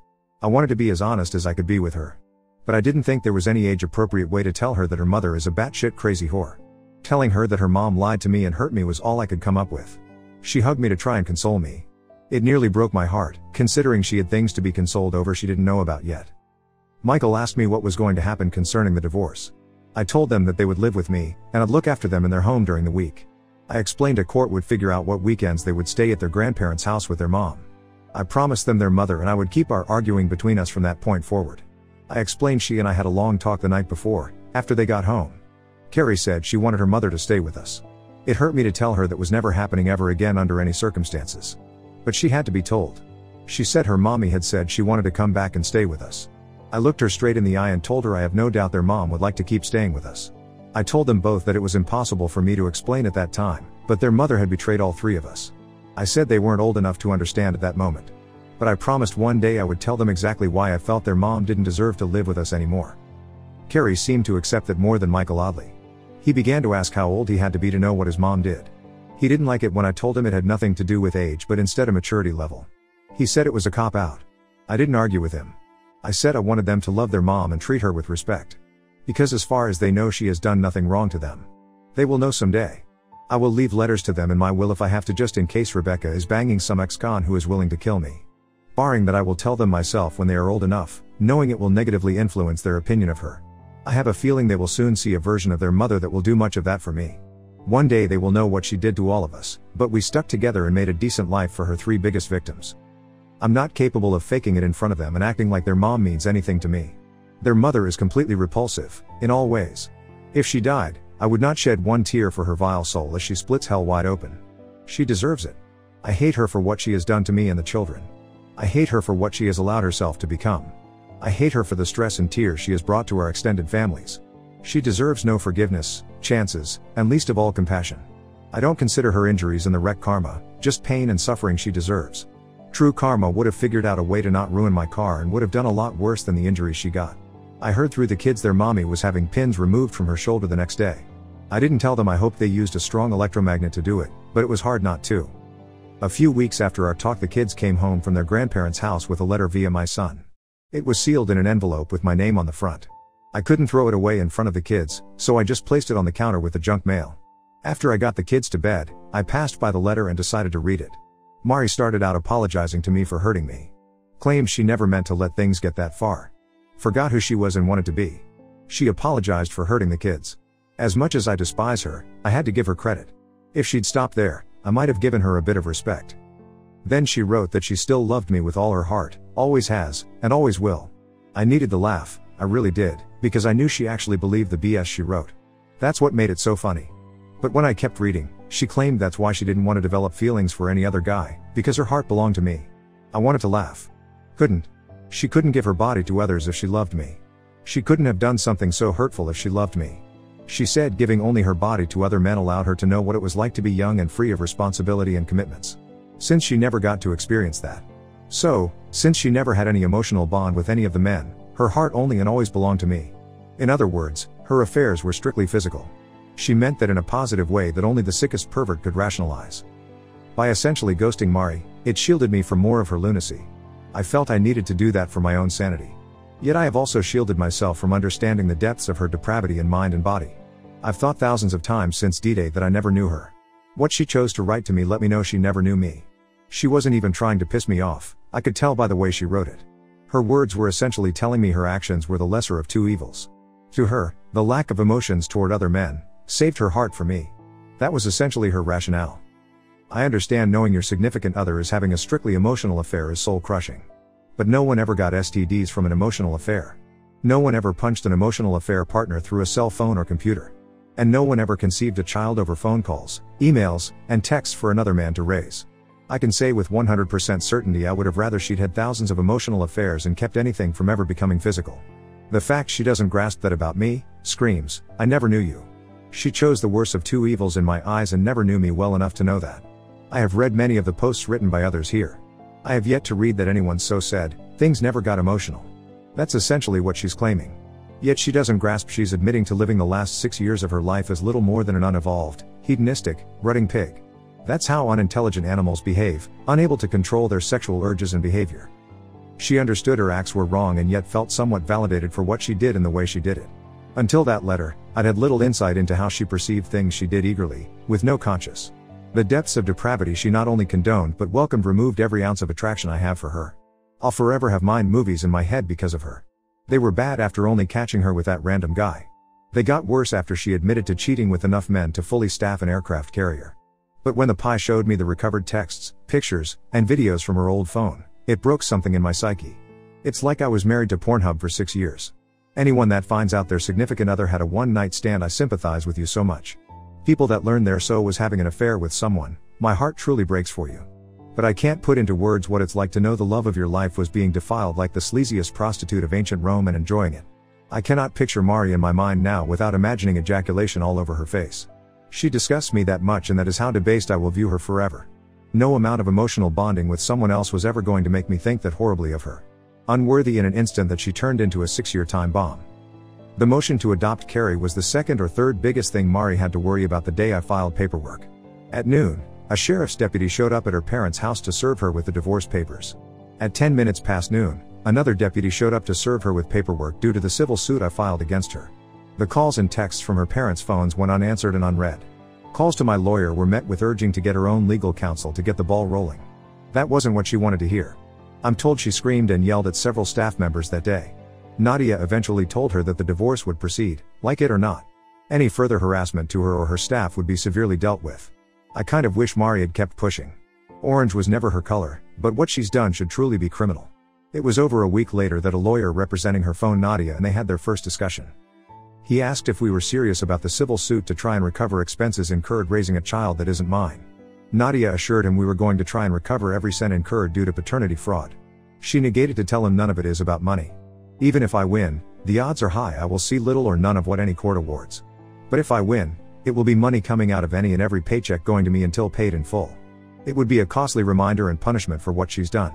And even if I lose, she has to pay a lawyer to represent her, and that's more expenses she can't afford. He said he understood the vast majority of assets including the family home were mine long before we married. But he urged that we couldn't honestly expect to get custody of both kids, have her pay child support, and for her to live with no spousal support after a severe accident. Nadia told him his client had been unfaithful in the marriage long before the wreck and that she picked a bad time to get caught. She informed him our goal was to make it as painful for Mari as possible. Her car was the only item of any value in her name, which was in her possession, and she could keep it. Mari was allowed to keep her retirement savings as her own because my portfolio dwarfed hers. She wouldn't have even had that 401k without my urging. She put in the maximum allowed each pay period. She never had to contribute to any utilities. Buying her own car and paying her own insurance was her only expense. The rest of her money was her own. Now she gets to live on it. I know she's already feeling the financial pinch and it's just going to get worse for her. If I win the civil suit, Starbucks sales will plummet. But it has to be done. I just don't think she ever expected I'd go to the lengths I am. As far as cars go, I drove her car around for a few months after my car was wrecked. Being the only thing of value that she owned, adding mileage to the car was satisfying even if it was petty. But I bought a beautiful new SUV and got my buddy to follow me in it as I drove Mari's car to her parents. I left the key in the mailbox with no idea when she'd be able to drive again. Given her past, I was sure she'd be on the hunt for strange D as soon as she was able. I hoped living with her mom and dad was making her feel young and free of responsibility. However, having random men come sleep over at her parents' house is just tacky. She would eventually need some place classy to offer her genitals to strangers, like a 2020 Acura. I thought about donating her car to the local community college criminal justice department. Those candidates would be experts on the use of luminol by the time they became actual police.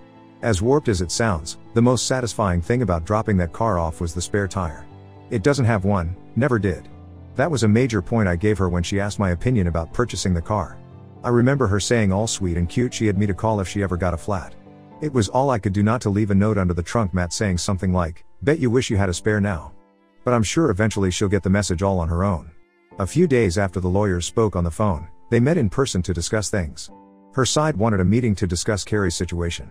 Even if I didn't want to, I didn't want her putting up walls to prevent me from adopting Carrie. I agreed for our daughter's sake, and we met them at Nadia's firm. I was seated in the main conference room when Nadia walked in with opposing counsel and Mari. I had never truly understood what people meant when they said someone looked rode hard and put away wet until that moment. She looked horrible. For quite a few minutes I thought my eyes were just deceiving me with some sort of blood rage hatred hallucination toward her. It wasn't until Nadia gave me a side-eye glance due to my ex's appearance that I finally knew I wasn't tripping. She'd lost weight to the point that the sides of her face were ever so slightly concave. She'd never been fat and shed the baby weight both times with ease. She looked like she had an appointment to get her mug shot taken in Florida. She'd cut her hair. It wasn't quite a Karen cut, but it was Karen-esque. And it looked like it hadn't been washed since the wreck. I'm not sure what she could have worn that would have been flattering. But I swear I made sure she got all her clothes back. So, nobody could blame me for that ensemble. The two lawyers discussed some things back and forth to start the meeting. I could feel Mari's eyes on me, but I didn't want to look in that direction. I wanted to convey hatred and scorn if I looked at her. When I finally glanced her way, I wondered where the beautiful girl I once knew had gone. Bullet dodged. From beautiful to bag lady in 6 months. Now I'm just somebody that she used to blow. Thankfully we began discussing Carrie, to take my mind off of how rough she looked. They asked if there had been any attempt to find Carrie's biological father yet. I told them nothing pertaining to that was going to take place until the divorce and custody issues are totally finalized. I then asked if she'd remembered any names that might lead us to baby daddy number 2. I felt trashy just saying it, and she didn't like hearing it, but truth is truth. She said no names from that time in her life came to mind. I asked if she had any plans to block me from legally adopting Carrie. She insisted she wished I never had my name removed in the first place. She certainly wasn't going to try and keep me from putting it back. That was all I needed to know. Have a nice day, drive safely, nope. Before I could stand up to try and urge the meeting to end, Mari asked me, "Could you have forgiven me and taken me back as your wife after my first mistake if I confessed to it and swore on my life to never stray again?" She got me. It's a question I knew she had asked herself over and over since the first night she strayed. It's a question she knew the answer to and so did I, and that was the sticking point. Just asking the question was her way of making a statement. She knew giving her body to anyone else in my eyes was an act that would cause me to remove her from my life as instantly and permanently as possible. We had discussed many times how we would both treat being cheated on. I'd told her if I ever found out she cheated I wouldn't listen to another word she ever said. The time to talk was before infidelity, everything after is just noise, excuses, and hot air. After several minutes of silence, I reluctantly told her she already knew I would not have given her a second chance. Then I asked her if I'd had an affair baby with a random hookup and brought it home 6 years later if she'd look after it. It got ugly from there. She said I was doing everything in my power to hurt her now. I didn't deny it. She said I'm not her parents and that I don't get to punish her for being bad in reference to the civil suit. I made sure she understood the divorce was to punish her. The civil suit was hopefully literal payback I was owed. She said I'd destroy the kids' lives to destroy her. I told her she looked like she'd been smoking meth, but after that accusation I had proof. She started to cry and tell me she loves me. I just rolled my eyes. Because her tears now garner no sympathy from me and only make me want to treat her even crueler. I promised her the kids would always be well fed and well dressed, but made sure she understood I didn't care if she starved or had to wear sackcloth. At one point in my life, I would have done anything and given anything to make her happy. I asked her if my all wasn't good enough for her to be faithful, what more I could have done for her to not betray me. She said she betrayed herself. I yelled that she betrayed Carrie. I told her she betrayed everyone in her life. The lawyers calmed things down, and Nadia shared a proposed temporary visitation agreement with them. Knowing which weeks she will have them, will allow her to schedule doctor appointments better. I warned her that while it is none of my business what she does, nor do I care, not to have any strange men around the kids. She said she hadn't been with anyone. She didn't like me pointing out she'd told me that once or twice before. But she promised if that time came, she would shield the kids from all of it. I asked her if anyone other than Rebecca knew she had been unfaithful to me. She said she admitted only the kissing to her sister after the first incident. Her sister freaked and cursed her the hell out for 5 straight minutes. Mari knew she could never tell her sister how far she actually went.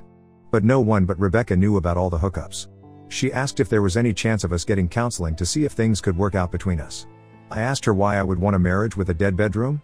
She pointed out we never had a dead bedroom. I explained it was sure as hell dead now because I'd never touch her nasty ass again with a body count higher than COVID. Mari asked if I hate her. I'm not sure if that was a yes or no question, but with every fiber of my being, will have to suffice. So, there's that. And that's essentially where we are. Just waiting for the divorce case to go before a judge.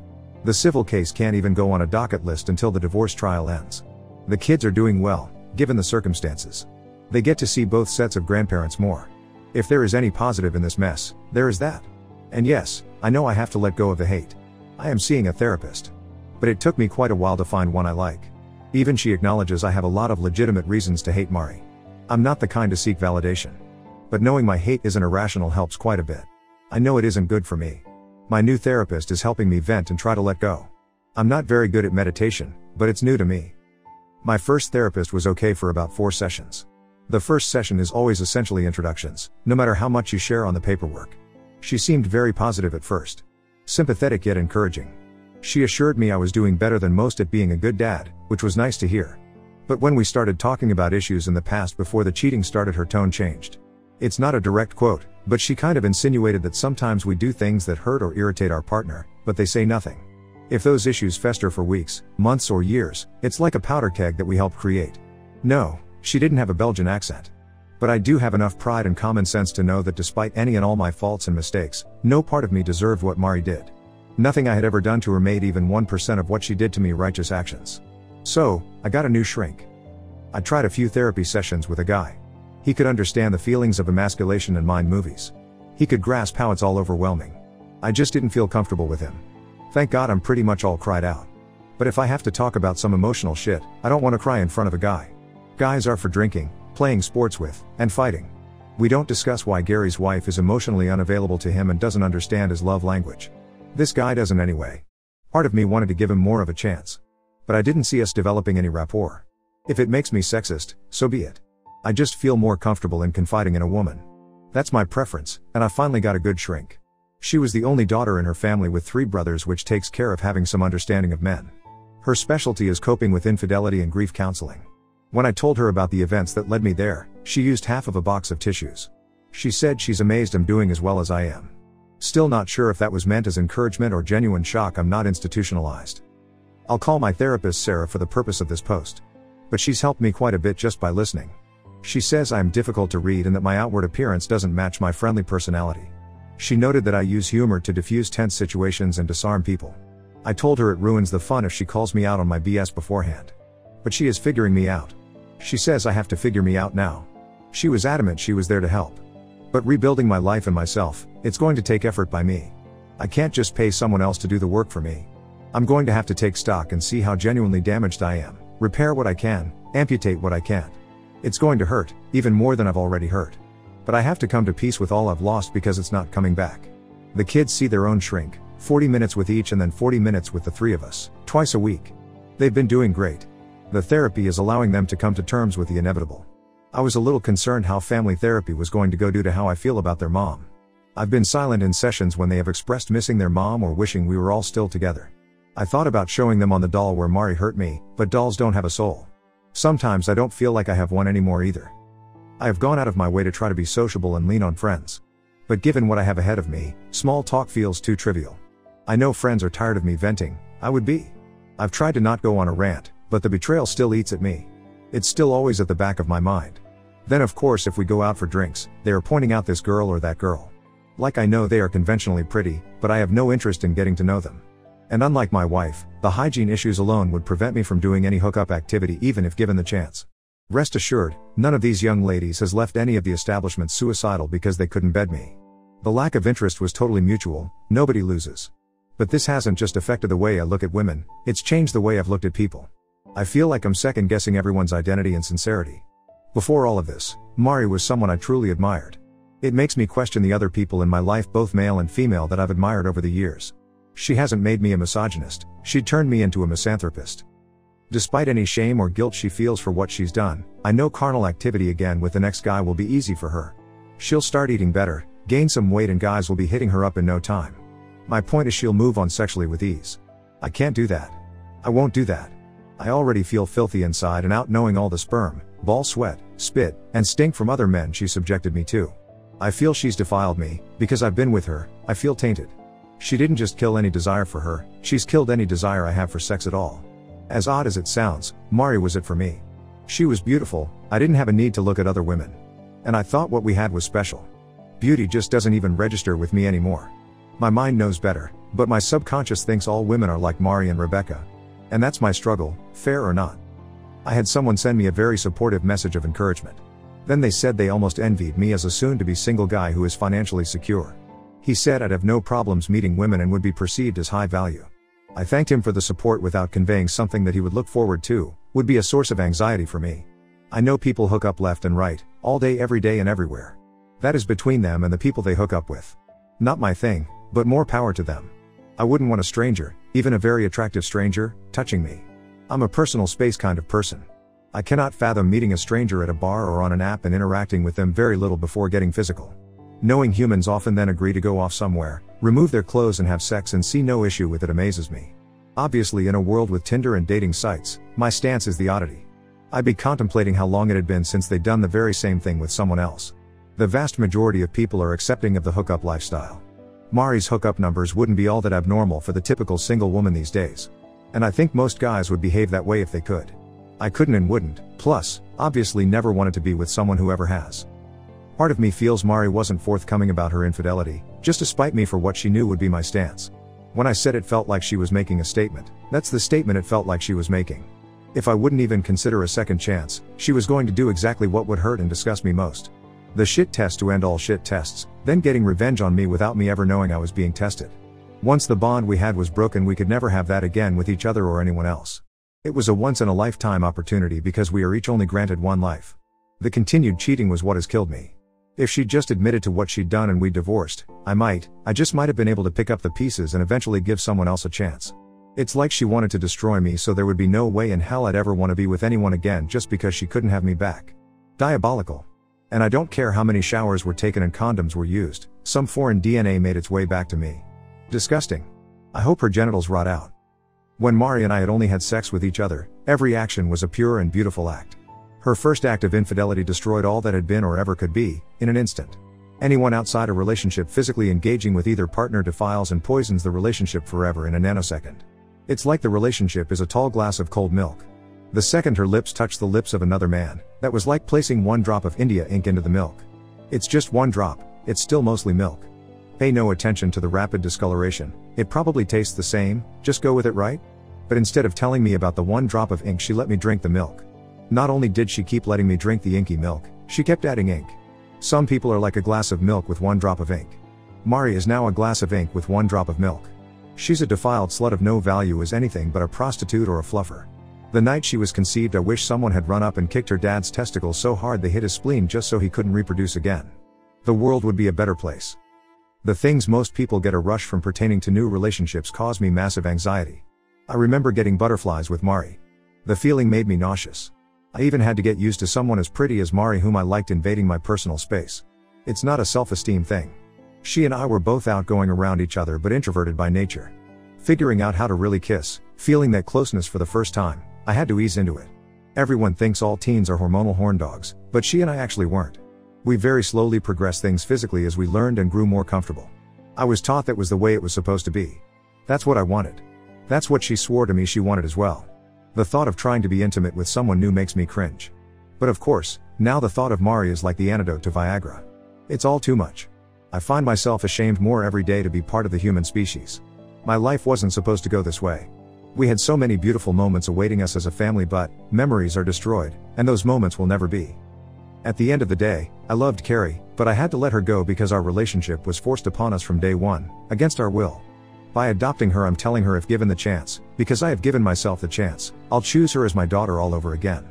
When the judge asks her if she wants me to adopt her, it will be her with all that love for me returning. Full circle. Things set right, or as right as they can be.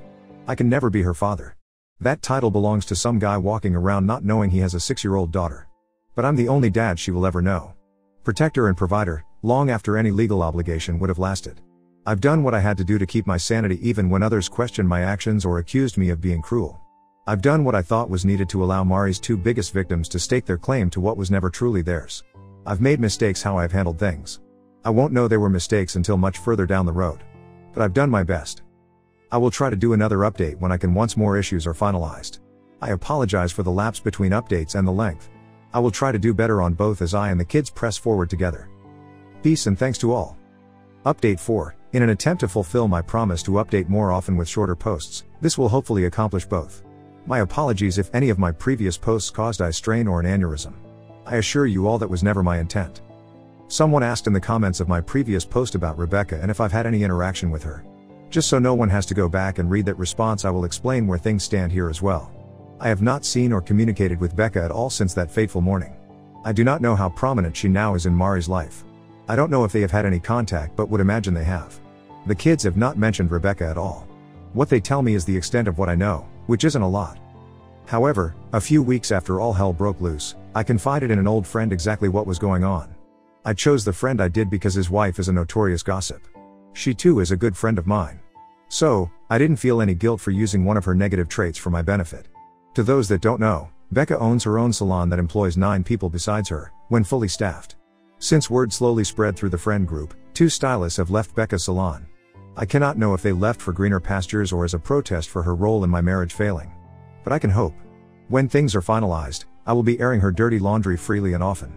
If that causes some people to not want to work for her or visit her salon, that's great. But I will have to wait to verify if my actions bring her any misery. One thing of note is that I ran into Mari's sister in the grocery store. She hugged me and apologized for her sister's stupidity and immorality. I have no doubt many here would have told me to have no contact with her since she is of the enemy camp. But I have always liked Mandy and her husband Doug. So, I invited them over with their children to enjoy the pool. We cooked out and Doug looked after the kids and the grill while Mandy and I talked. We made every attempt to not let any of the kids overhear our conversation. Thankfully they were all distracted by the pool and plenty of good food to let us talk at length. To make a long story short, Mari's family knew she cheated on me with more than one man. But Mari blew smoke up their collective asses when it came to any admissions about body counts. Mandy and her parents were told Mari had a couple of short-term affairs after Michael was born until she got caught. When she used the term a couple, I asked how many Mandy considered a couple. She replied 2 or 3. I went and got the folder containing just text exchanges between Mari and guys she'd sexted for Mandy to view. As she perused through the pages, I explained we were able to verify 47 different guys Mari had engaged in sexual activity since Michael was born. I made sure to explain that those 47 were just the tip of the iceberg since we knew she had often arranged ONSs via various phone apps. Mandy didn't know what to say when she heard Mari's verified body count. She wanted to immediately call her parents to inform them and to curse her sister out. Mari's lack of being forthcoming about the number of men she cheated with was enough bad news to wrap her head around. Then I put 2 and 2 together and realized nobody in Mari's family had yet been told I am not Carrie's father. I'm not sure who was more pissed off about that fact, Mandy, or me. But Doug had to stop grilling to attend to his wife due to the tears she couldn't hold back. She walked around to my side of the picnic table and gave me a hug as she told me repeatedly, she was so sorry. Doug was stunned. He gave me a pat on the back after making sure Mandy was okay and told me we'd go out for drinks later that week. My soon-to-be ex-wife may be a piece of dog shit. But her family and the people that married into that family seem to be as good as gold. But I will continue being cautious about how much trust I allow. I filled her in on what actually happened that morning and how I came to find out paternity results. She was stunned to say the least. When she told me she wished I'd punched Becca squarely in the nose, I had to ask Mandy's opinion of Becca. Mandy said she never liked Rebecca even as kids. Mandy is 4 years older than Mari, Becca and me. She was a senior when we were freshmen in high school. Mandy said that more than once she caught Becca stealing makeup from her room but was unapologetic. She said she despised Rebecca because she'd always been manipulative and loved causing drama for others. She even told me she'd tried to be a big sister role model for Becca, especially after Rebecca's dad divorced her mom. But Mandy said she'd always been an ungrateful little bitch who wouldn't listen to anyone. I asked if she knew Mari actually wanted Becca as her maid of honor initially. She never said yes or no, but the profane stream of consciousness let me know she was unaware. I filled her in on things Mari had told me via letter and in the company of attorneys. She was as shocked over Mari's reasoning as much as anyone. She stated their parents hadn't raised them to be like that. She said her sister had declared she never wanted to be with anyone but me long before high school. I'm not sure if that means Mari was deceiving herself from a young age or feelings changed. I just know humans cannot truly love someone and offer their body freely to others. Either the love was never real, or it had died long before I knew it. Mari has made the claim that her heart now and has always belonged to me. I now know that was total bullshit, and I wonder if she was even capable of love. Not that it matters now, of course. If her heart truly belonged to me, I'd be selling it for transplant to the highest bidder, even though I know it's defective. After lunch the kids kept playing, so I got to talk with Doug and Mandy at length. She filled him in while I went and got ice cream for the kids and served them. When I got back, I could see tears in Doug's eyes, and he gave me a long brotherly hug before I sat back down. He asked about the guy I caught Mari with and how much damage I did. All I could tell him was when I left the guy was unconscious and his lower eyelid on the left side looked like it belonged to a hound dog due to sagging. No police ever contacted me. So, I knew his friend never took him to the cops. But I knew enough to know his orbital bone fracture would require surgery, and I never got the bill. Doug said I should have killed the guy. I told him if Mari and Becca hadn't jumped on my back to weigh me down, I probably would have. But I'm glad I didn't. Doug asked if anyone had any idea who Carrie's father actually is. I explained the soon-to-be ex had fucked around with far too many guys to know. But I told him the search will go into high gear once all divorce and civil proceedings have been completed. They were both glad to know Mari will get slaughtered in the divorce. They were both glad to know that therapy for all three of us had helped tremendously. When I told them I was anxious for Mari to start working again so she could pay child support and whatever civil fine she ended up owing, they laughed. Doug said if paternity fraud was a crime, Mari would get the death penalty. I told him Mari may as well have committed maternity fraud because any woman that could do what she did was no mother at all. About an hour after they left, my phone started blowing up with calls and texts. The caller ID let me know Mari's mom and dad were both reaching out, as well as calls and texts from numbers with no ID. Then Mandy called and I answered. I could hear her, but there was a lot of screaming and yelling in the background. She stepped outside away from the noise to tell me she'd filled her parents in on all of the truth. Her dad was busy throwing Mari's belongings into her car. Her mom cried and told her what a disappointment she'd become and how ashamed they are to have raised such a slut. Call me old-fashioned.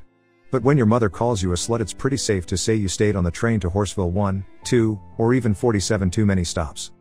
I could hear Mari crying and pleading that she had no place to go. Instead of gloating she was getting some of what was coming to her, I thought of the kids. I have no issue with Carrie and Michael staying at their grandparents' house. But anywhere else I could think where Mari might go, there was no way in hell I was going to allow them to stay with her. If she went to Rebecca's, there was no damn way I'd allow them to be anywhere around that bimbo beautician.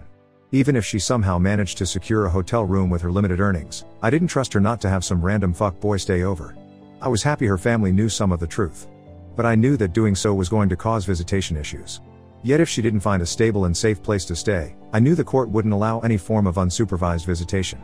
Getting to see her kids with supervision for an hour or two every other weekend was going to hurt. But it was a grave she dug for herself with lies and a hellhole vagina. If it meant a homeless shelter or the actual gutter itself, I didn't and still don't care. Mandy and I were still on the phone when I heard Mari come outside and ask if it was me on the phone. Mandy asked what I wanted her to tell Mari. I probably shouldn't have said the truth, because Mari snatched Mandy's phone and began to plead with me. She asked why I was so intent on destroying her life. I simply replied because she destroyed mine. She urged I could have my life back if I'd just forgive her. I told her that life was over and never actually existed due to her lies. Again, she lied and swore she loved me. I told her in a not so eloquent way that the only thing she loved in this life was herself and cock. She insisted none of them meant anything to her. I told Mari they all meant more to her than me or her family's security, or she wouldn't have risked it all over and over. She asked why I had ratted her out to her sister and parents. I asked why she hadn't been honest with them about everything, especially about me not being Carrie's father. She cursed at me and said I am her father. I cursed back and told her I'm Carrie's dad and always will be. But she should have at the very least told her family the truth. She said that her parents were disowning her and kicking her out. I told her I'd heard, I was happy to hear, and I was going to do everything in my power to make things worse. She said she loves me and asked how I could be so cruel to someone that loves me. I told her she should have been asking herself that question 6 years ago. I told her I knew she felt regret, simply because she was losing everything and now people are hearing the truth. But I explained what she did makes her worthy of being shunned as well as spoken ill of and toward. What she was experiencing from her family is what she in fact deserves. Hawthorne gave Scarlet Letters a bad name. She'd be a worthy candidate. 3 days later Nadia called and said Mari's attorney called to try and set up another time to meet together. We set that meeting up for last Friday at Nadia's office. Needless to say, I didn't want to see or talk to her. But I knew being essentially homeless would have implications on judicial custody decisions. As soon as we sat down together, her lawyer informed me that Mari had been living in her car since her parents kicked her out. I asked why she didn't stay at Rebecca's since the bitch helped get her into her situation. Mari didn't respond. Mari asked instead if there was any way I'd let her come home or if we could do marriage counseling. I told her she needed to ask her parents if she could come home. The house I and her children lived in was off limits to hussies, hoes, and harlots. She and Becca were to stay far away. As far as MC went, she was free to try it with whomever was stupid enough to marry her next. But I was certain she could never be faithful to anyone after living like a total whore for so long. Her lawyer objected to my language and the harshness of my words. I told him he was a money-grubbing whore just for representing such a tramp and asked if she was paying her legal bills via OnlyFans or just blowing him. Nadia put her hand on my shoulder to calm things down and asked if we could all be more civil. I asked to take a break because I'd already loaded my next verbal salvo, and I needed to let off some steam. We took a 20-minute break, and I went out to my car just to get away from everyone. I thought about writing "Home Sweet Home" with my key on the hood of Mari's car. But I knew I was on camera, and I was already dealing with enough lawyers. I could see fast food garbage on the passenger side and piles of clothes in the back seat. Living the nightmare. That's what she'd done to her life and mine. I'm trying with the help of a professional to let go of the hate. But I saw no reason to treat her with one molecule of respect or decency. Everything about her was indecent, and sluts don't even respect themselves. At any rate, Nadia urged me to try and keep my answers to the yes or no variety if possible. I agreed to try, but explained there was only so much of my ex's bullshit lies and excuses I could listen to. She assured me she'd try to get us through the meeting as quickly as possible. When we sat back down, I just glared at Mari and her lawyer to let them know without saying a word they could both go fuck themselves. Nadia started the meeting back up by asking Mari if she'd sought out or received any therapy for herself. She claimed she didn't have the time while dealing with physical therapy, nor did she have the money as her insurance wouldn't cover therapy. Nadia asked if we paid for it if Mari would attend a few therapy sessions by herself. My head turned toward Nadia so fast when she asked that I thought I'd get whiplash. But she kicked me under the table to let me know she had everything under control. Her lawyer immediately said Mari would only see a therapist of her choosing regardless of who paid for it. Nadia indicated that was fine, but that some therapy might help her process her emotions to be a better mother in the future. I still thought Nadia had lost her mind proposing such a thing, but let her keep talking. Her counsel insisted they would talk about it and give us an answer in the future. My lawyer stated that in spite of being opposing counsel, as a woman she wanted to ensure that any women involved in cases she was involved, got the help they need. I won't lie. The way she said it was so convincing I seriously thought my own legal representative had turned on me. Mari asked if we could do counseling as a family unit. That time I kicked Nadia under the table to tell her there was no way in hell I'd agree to that. Nadia kicked me back before telling them if Mari went to several sessions and the therapist thought it would be beneficial, we might. I knew Nadia had a reason to be proposing what she did. Just wish she'd filled me in ahead of time. I knew I'd learn what the goal of her tactics were later, but I was perplexed until the meeting was over. I asked Mari if what she is now going through was worth all the cheap, meaningless sex with strangers. I seriously wanted to know if being able to whore around for years was worth losing it all. I pointed out she had to enjoy what she was doing, or she wouldn't have kept doing it. I really wanted to know if those experiences were worth losing a loving husband and custody of her children. She began to weep what looked like sincere tears before telling me no. I asked if she felt any actual shame. I knew she felt tons of regret, if for nothing else getting caught. But I wanted to know if she felt ashamed for people to eventually know every deviant detail of her tawdry escapades. She claimed she very much did, especially now that her family knew. I asked if she really thought she could hide the truth from her family forever. She said she hoped to keep it all getting out at least until she started back to work and got a place of her own. But she knew it would come out eventually. She apologized for hurting me, and claimed she never ever wanted to do that. I told her she didn't hurt me, she fucking destroyed me. I told her every single day, all day long I feel pain. It's in my soul, but I can feel it in my joints, my muscles. But Advil brings no relief. My heart is so broken that when she poisoned my soul it seeped into my appendages. On a good day I feel numb. On a bad day, the tension fills my body. Depression causes physical aching sometimes, and some days I wake up feeling sore for no reason.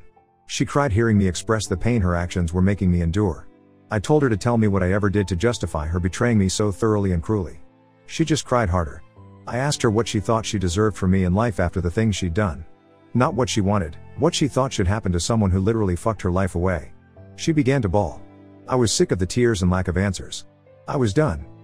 The meeting ended with Mari's lawyer trying to get her out of the office as she repeatedly asked me to forgive her. I kept telling her to go home and drive her home somewhere else, because we were done talking.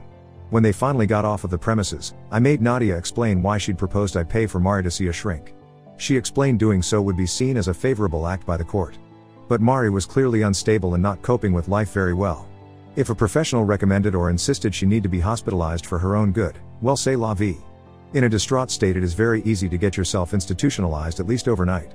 Allowing her to see a professional might get her some help, but it also might help us when they see how frazzled she's become.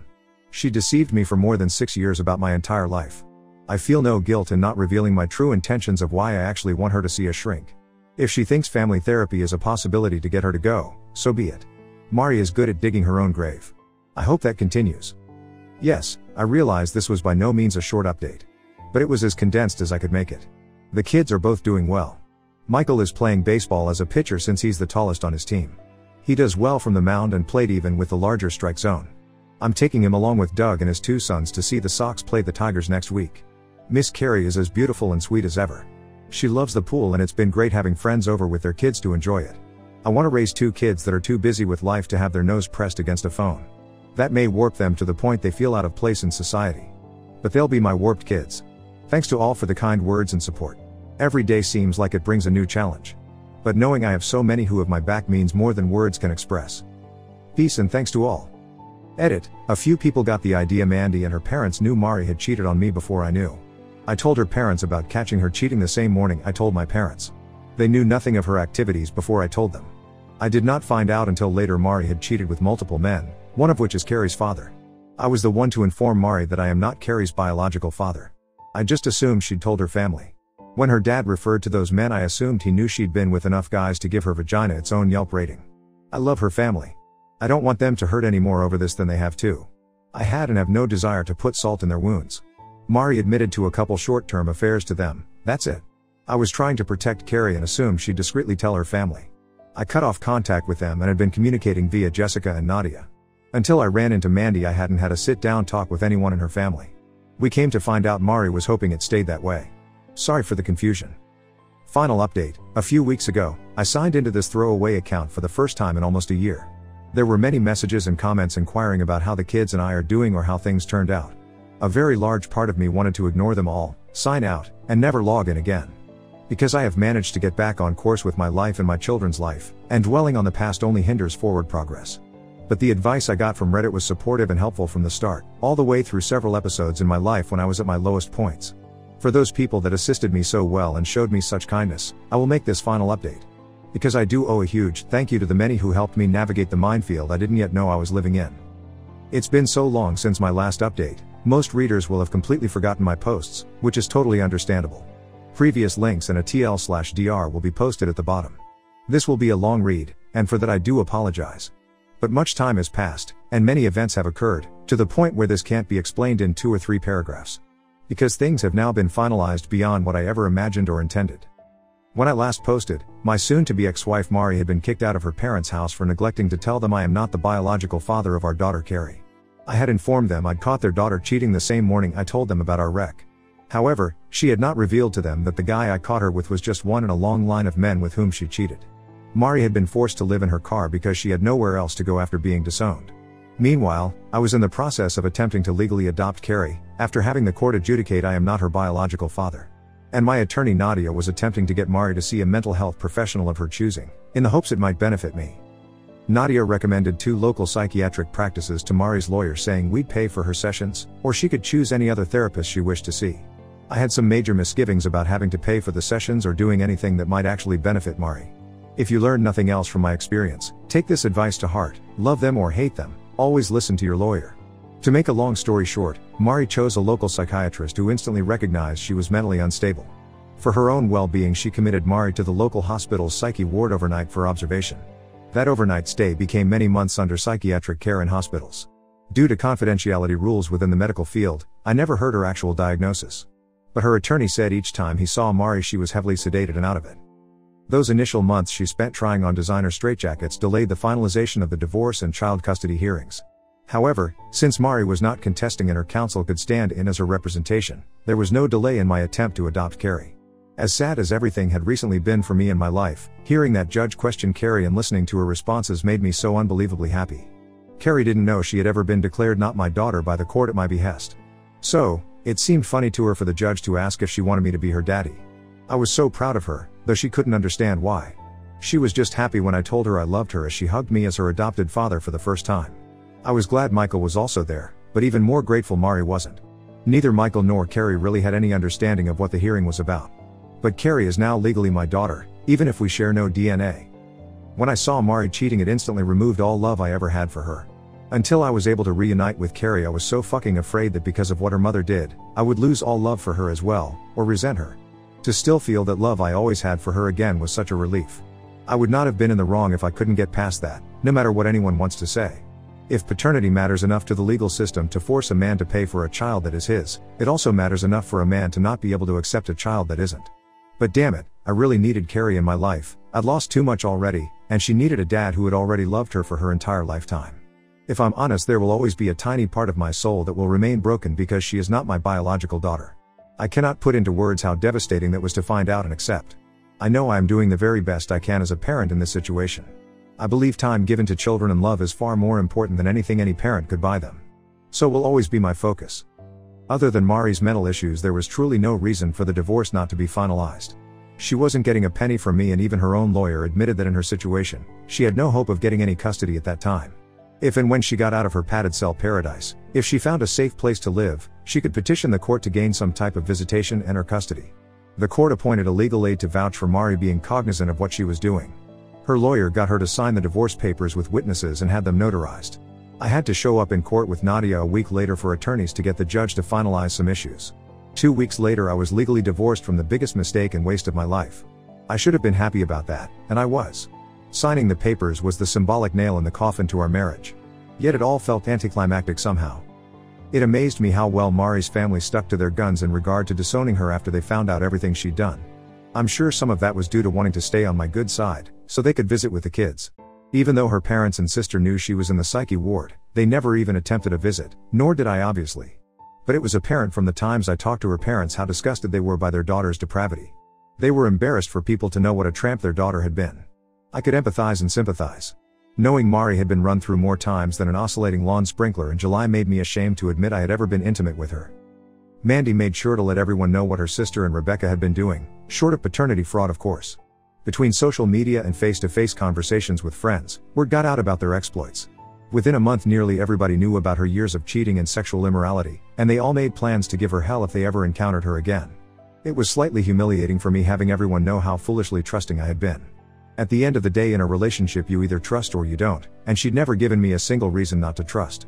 It wasn't until a few months before I caught her that I even considered she could ever cheat. In hindsight, a few red flags were missed, but she covered her tracks well. I should have put an end to the girls' nights out obviously once her depression subsided, just out of principle. But that night she stayed out all night was the first and only time that had ever happened before. She'd call if she was going to be 15 minutes late, which was extremely rare. I was actually worried, because that was so unlike her, and I wanted to make sure she was safe. I know many people probably think I'm an idiot or blind for not knowing for so long. By keeping things strictly sexual, and limiting the number of encounters with each man, she never developed any trails to follow. She wasn't glued to her phone or protective of it. I never felt the desire to snoop. She portrayed herself to be the beautiful, loving wife and mother. I wasn't the only one who was deceived. Many friends have told me face to face they were shocked to know she was cheating, and would have told me if they'd known. They had no idea any more than I did. If Mari had worn a dress with no panties on a windy day, and everyone within 40 feet of her could hear the ocean, that would have been obvious to me and everyone else. But everything she represented herself to be, to everyone, was a total lie. They wanted nothing to do with her, and nobody cared if she was kept in the ward the rest of her life. The only problem with no one having any contact with Mari was that it left us blindsided. Nobody alerted us when they decided to let her out. Laws prevented the hospital from letting us know due to doctor-patient confidentiality. I have no idea if she just convinced the doctors she was okay, or if they just felt like they had done all they could do to help her. But they released her on a Tuesday just before noon. She somehow made her way from the hospital to her car, which was parked at her lawyer's office behind his home. From there she took her car and drove to the kids' school. When she was informed that she couldn't see or check the kids out of school, she made enough of a scene that the school called me. I told them to call the police and that I would be there as fast as I could. On the way to my car, I called Mandy to let her know her baby sister was no longer using her Airbnb accommodations on Insanity Island. I told her I had no idea if she'd been released or escaped, but I'd find out when I got to the school. She said she'd call her parents, my parents, and Doug to let them know what was going on, and to keep them posted. By the time I got there, 2 cop cars and an ambulance were parked out front with lights flashing. I pulled into a parking spot, got out and headed toward the closest officer. After identifying myself as the ex-husband, he directed me through a side door which ended up being the school cafeteria. I was relieved to learn no one had alerted Michael or Carrie to the drama in the front office, and school had not recessed. The police had Mari seated at a cafeteria table and she tried to stand when she saw me, demanding to see her children. They kept her from approaching me and I asked if they had checked with the hospital mental health ward to see if they had released her. The police informed me that while the hospital couldn't release certain information without a warrant, they had released her under her own cognition. Mari started crying and demanded to see her children. I told the cop I had full custody and there was no way in hell they were seeing her in such a frantic emotional state. She yelled at me that she wanted to see her children yet again. I told her to go have her lawyer file paperwork for visitation. But unless I saw an evaluation from some mental health professional telling me otherwise, she was an unfit parent and a manic mother. She said the kids are the only 2 people alive that still have any love left for her. I told her that was probably true, but they're just kids, and they don't know any better. The cop laughed, then managed to regain his composure. She tried to come at me, he held her back. She said she hadn't seen her children in months and that they were the only thing that got her through her time in lobotomy land. I explained I really didn't give a damn about her struggle to cope with the consequences of her own actions. But there was no way in hell I was subjecting our children to her lies and drama that day. I told the cop I wanted to file a restraining order on her to stay the hell away from me and the kids. He agreed to file the initial paperwork on my behest, but that a judge would have to determine if one was needed and sign it. He then explained to Mari since I was not going to allow her to see the kids, they had already talked to the principal of the school. She needed to leave immediately and not come back onto the premises until she could show a court order granting her partial custody. To my surprise, she didn't make an even bigger scene. I guess she realized nothing she could do at that moment would get her what she wanted. She grabbed her purse and keys before being escorted by an officer to her car. She got in and drove away while the other cop and I filled out the RO form on his tablet and talked with the principal. Soon enough the kids got out of school, and I loaded up Michael and Carrie to take home. I was about 2 miles from the school when I thought I saw Mari's car pull out from a fast food restaurant just after we passed by. I took the next right, and the next right, and the next right, until I was on the same street we'd been on. I could see Mari's car up ahead and sped up to try and figure out what she was doing. She was oblivious to the fact I'd managed to maneuver my way behind her. It was obvious she was looking for someone, and that very person was observing her. The kids didn't even recognize her car ahead of them. Thankfully, a Reddit user had urged me to get front and rear cameras with audio recorders installed in my vehicles. That gave me all the evidence I needed to prove Mari was stalking me and the kids even after being warned by the cops to stay away. I went straight to the police station and showed the magistrate footage of Mari waiting for us to pass by, pulling out and then losing us. She assured me the evidence would be submitted to the case judge, and I should hear I've been granted the restraining order sooner than later. In 2 days while I was at work, I got a call from the police saying the restraining order had been filed and served that morning. They told me she was to stay 200 yards away from me and the children at all times. She was forbidden from contacting me or the kids in any possible way except via her attorney to my attorney. I was directed to immediately call the police if she did anything to break the RO. I felt some relief that at least I had the law on my side. But I fully expected her to ignore the restraining order by trying to contact me or the kids. To my surprise, nobody heard anything from Mari. Her sister said she had not tried to contact her or her parents. I fully expected her to seek out some type of free legal assistance to file for partial custody, but no one ever contacted Nadia. 2 months went by and honestly the longer we went without hearing from her or about her was a bit unnerving. But about 3 months ago when I got home there was a large manila envelope in the mail. The address was handwritten, and the return address only said Sydney, Australia. The voided stamps were Aussie. I truly couldn't imagine who had sent the envelope or why. But inside was an extremely long letter from Mari explaining where she was and assuring me she wouldn't be coming back. I was stunned when I got the letter, considering the postmark from so far away, and who it was from. The things she said in the letter probably left me even more astounded by her evil hedonistic rationale that allowed her to sleep at night. Her maniacal manifesto filled in many of the gaps about what she'd endured and what led her there. She explained that she essentially had a nervous breakdown during her initial therapy session. Pretty much the first 2 months she was hospitalized, she was heavily sedated and on various antidepressant and antipsychotic medications. She said for the longest time when she got there, she just wanted to die. Via therapy and by going to group discussions, she talked through her issues in an attempt to understand why she did what she did. She said the other patients in the group discussions kept looking at her like she was a complete dumbass for throwing everything away. They'd come from broken homes, abusive relationships, backgrounds with substance abuse and violence. Her life had been as easy as pie compared to their life struggles. When it finally clicked in her warped little mind how badly she'd screwed up and that none of her old life was coming back, she had another breakdown. Her first breakdown was due to facing her past, the second due to facing her future, or lack thereof. She went on to explain her feelings of loss and heartache in some half-assed attempt for sympathy. Mari had the audacity to claim that the morning I caught her cheating, what upset her was knowing I instantly didn't love her anymore, and never would again. She claimed over the years whenever she felt guilt for what she was doing, she rationalized it by telling herself I wouldn't love her if I knew what she was doing, and she wanted me to always love her. She was right, it instantly killed all love I ever had for her the moment I saw her naked with another man. She said to know I truly no longer loved her broke her heart, because despite all that she did she still loved me. She swore just because she'd had sex with all those men didn't mean she ever loved me any less. I'd hate to know how she would have treated me if she'd hated my guts. She had the audacity to call me her best friend and soulmate.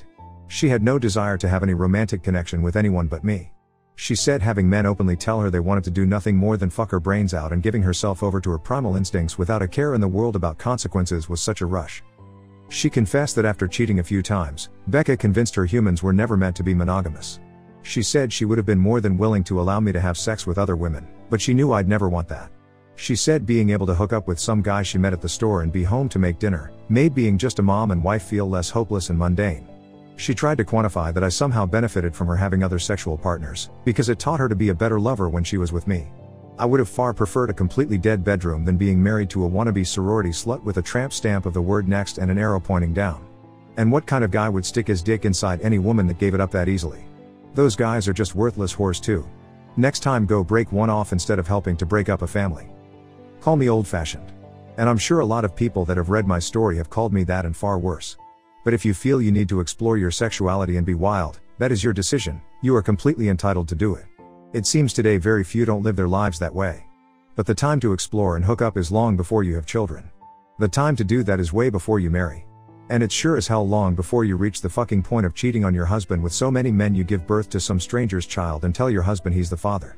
However, if by going out, being wild and exploring your sexuality turns you into someone or something only the most hard-up desperate man would ever consider making a commitment to, so be it. If at any point while we were dating Mari had told me she needed to break up so she could go get pipe laid by random plumbers she just met, I would have been totally fine with it. That would have told me she lacked the morality, loyalty, and trustworthiness I wanted in a wife. If she'd revealed who and what she was when we were dating, it all could have been avoided. I would not have cared one iota who or how many men she had sex with, as long as I wasn't one of them. She was either always unworthy of my time and love or became unworthy via her unforgivable filthy actions. But just as she can't unfuck all those men, I can't go back in time and keep her out of my life. Words be damned. Her actions have proved she is unworthy of anyone's time and certainly not love. She will end up a last call lay at some dive bar down under, allowing anyone drunk enough to still find her attractive to get their rocks off for 15 minutes of companionship. She wrote how much it broke her heart to get the petition notice that I was having my name removed from Carrie's birth certificate. Mari said she understood I couldn't even stand to look at her anymore after what she'd done, and our daughter was just a reminder of that. She claimed what hurt her even more was when she got my petition to adopt Carrie as my daughter. Because it showed her even though I could never give her a second chance, I had enough love in my heart to give a second chance to the very product of her infidelity. She said she struggled with feelings of being jealous of her Carrie. Knowing her kids would grow up receiving all the amenities she took for granted killed her. Frankly, her words spoke volumes about how truly self-centered truly is. She couldn't think of me and put me first, she couldn't even do that with her own children. Yet she hated knowing huge moments of her kids' lives would happen without her around to see them. She imagined pictures shared on social media reminding her of what she was missing and feeling like she'd been stabbed through the heart. She explained that when she was released after the events at the school that day, she went around that night trying to reconnect with old friends. The few people that would speak to her were very direct in what they thought of her, in that they wanted nothing to do with her. Most acted as if they didn't know her and just ignored her. A few warned her if they ever found out she'd been with their husband or boyfriend, God help her. But she realized her hometown had been poisoned against her. Her former boss and many co-workers knew, so there was no going back to her job. The other driver's auto insurance had given her a decent check each month to live on until she was locked away. She had to stop going to physical therapy and the insurance company considered the matter of the accident and her injuries a closed case. She had no money. Getting a job close enough to potentially see the kids wasn't happening quickly and she had to survive on her own. She pawned a few items to get by while she looked for jobs online, and that's when she said she met some guy from Australia online. It seems they chatted back and forth over the course of a few days, and he invited her for a visit. She'd already been seriously thinking of cashing in her 401k but was scared about paying the huge tax penalty at the end of the year. The invite to Australia was all it took for her to cash in the only chips she had. She said he's a really nice guy and has a son that needs a mom. Poor kid is getting Joan Crawford for a mom. And he's getting Amber Heard for his wife. It's safe to say he has no idea what she's done and what she's capable of. She's his problem now. She'll become an Australian citizen, won't have to pay the IRS, and she will never be my problem again. It was the last contact she made and will hopefully be the final contact she ever makes with me again, fingers crossed. Part of me thinks she heard Australia was founded as a penal colony and thought they said penile. But if it keeps that crazy hooker down under and out of my hair, she can do whatever she wants. I hate to be so flippant. Because I do sympathize with the citizens of Australia, as yet another venomous species becomes endemic to their ecosystem. But these are the ignominies you have to face as a people, for mocking planetary gravity generation after generation. Yes, I'm giddy that she's gone, and I have every right to be. But Australia, sincerely, thoughts and prayers. You all may want to get some of those guns back. Between providing antipsychotic medication and treating STDs, she may bankrupt your entire socialized medical system. Obviously, I hope she stays away. But a potential arrest upon return for tax evasion with the punishment being time served in federal prison will hopefully seal the deal. My therapist has helped me quite a bit, especially dealing with anger, though I'm sure no one reading this could tell. My therapist and I came to an epiphany during one heated session. For the longest time I was far angrier at myself than I was angry at Mari. People talk about forgiveness and how it sets a person free. I had so much anger built up inside I just assumed 100% of it was directed toward Mari. Nope. It turns out despite her flaws and missteps I held myself to a higher ethical standard. I was beating myself up with self-loathing because I couldn't believe I'd chosen so poorly. Yes, Mari was the deceitful lying whore, but at the end of the day I chose that whore and fucked my own life up. I can say without a doubt I would be much better off having never loved Mari, and that Lord Alfred Tennyson was a fucking idiot. Lots of people asked about Rebecca. I found out that after Mari was kicked out of her parents' house, she did in fact go to Rebecca's. Apparently, my ex thought Becca owed her a place to stay at the very least after contributing to our marriage failing.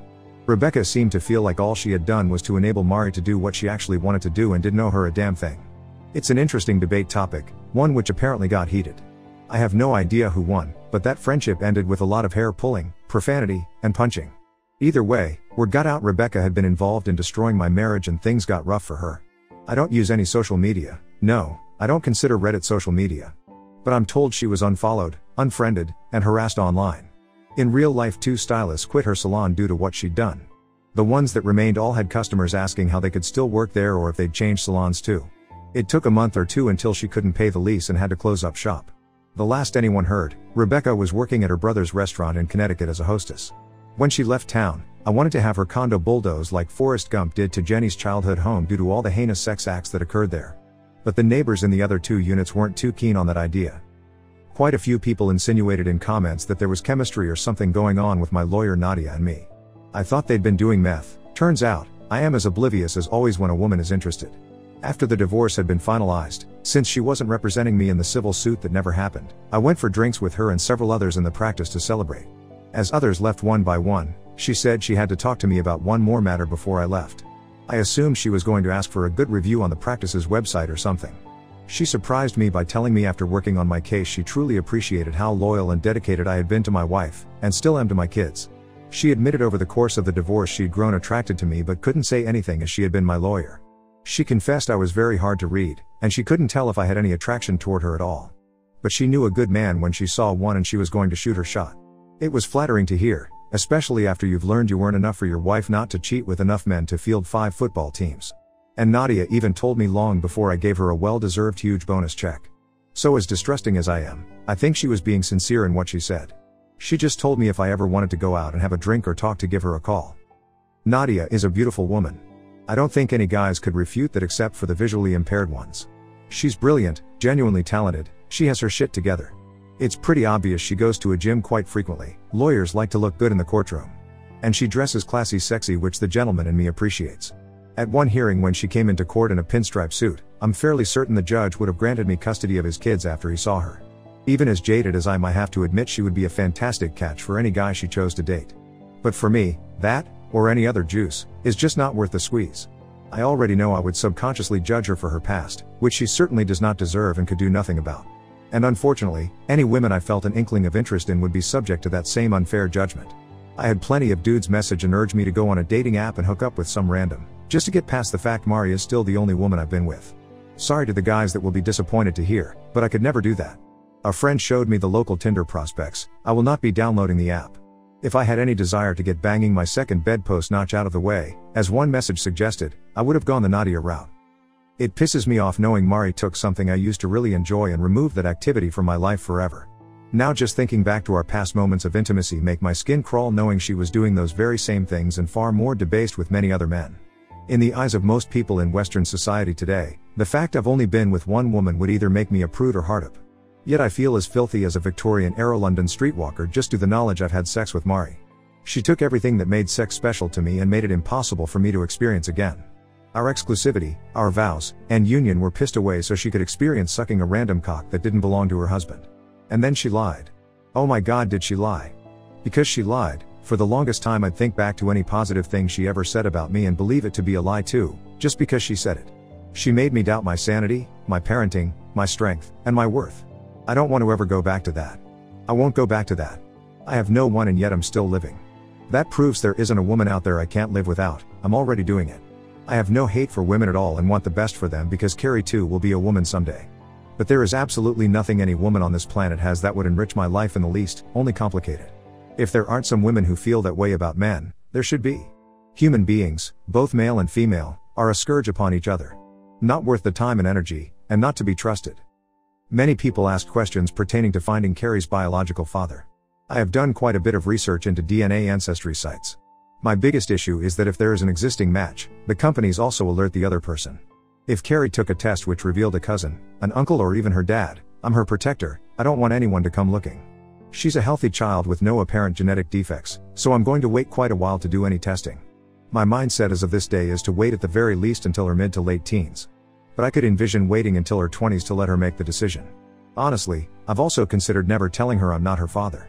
Truly, if there is any advice I could still use from Reddit, it would be questioning at the end of the day what would truly be best for Carrie?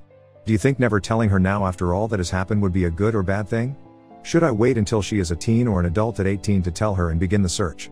I'm not worried about me, I already know the truth. I'm trying to prepare for any future scenarios both good and bad.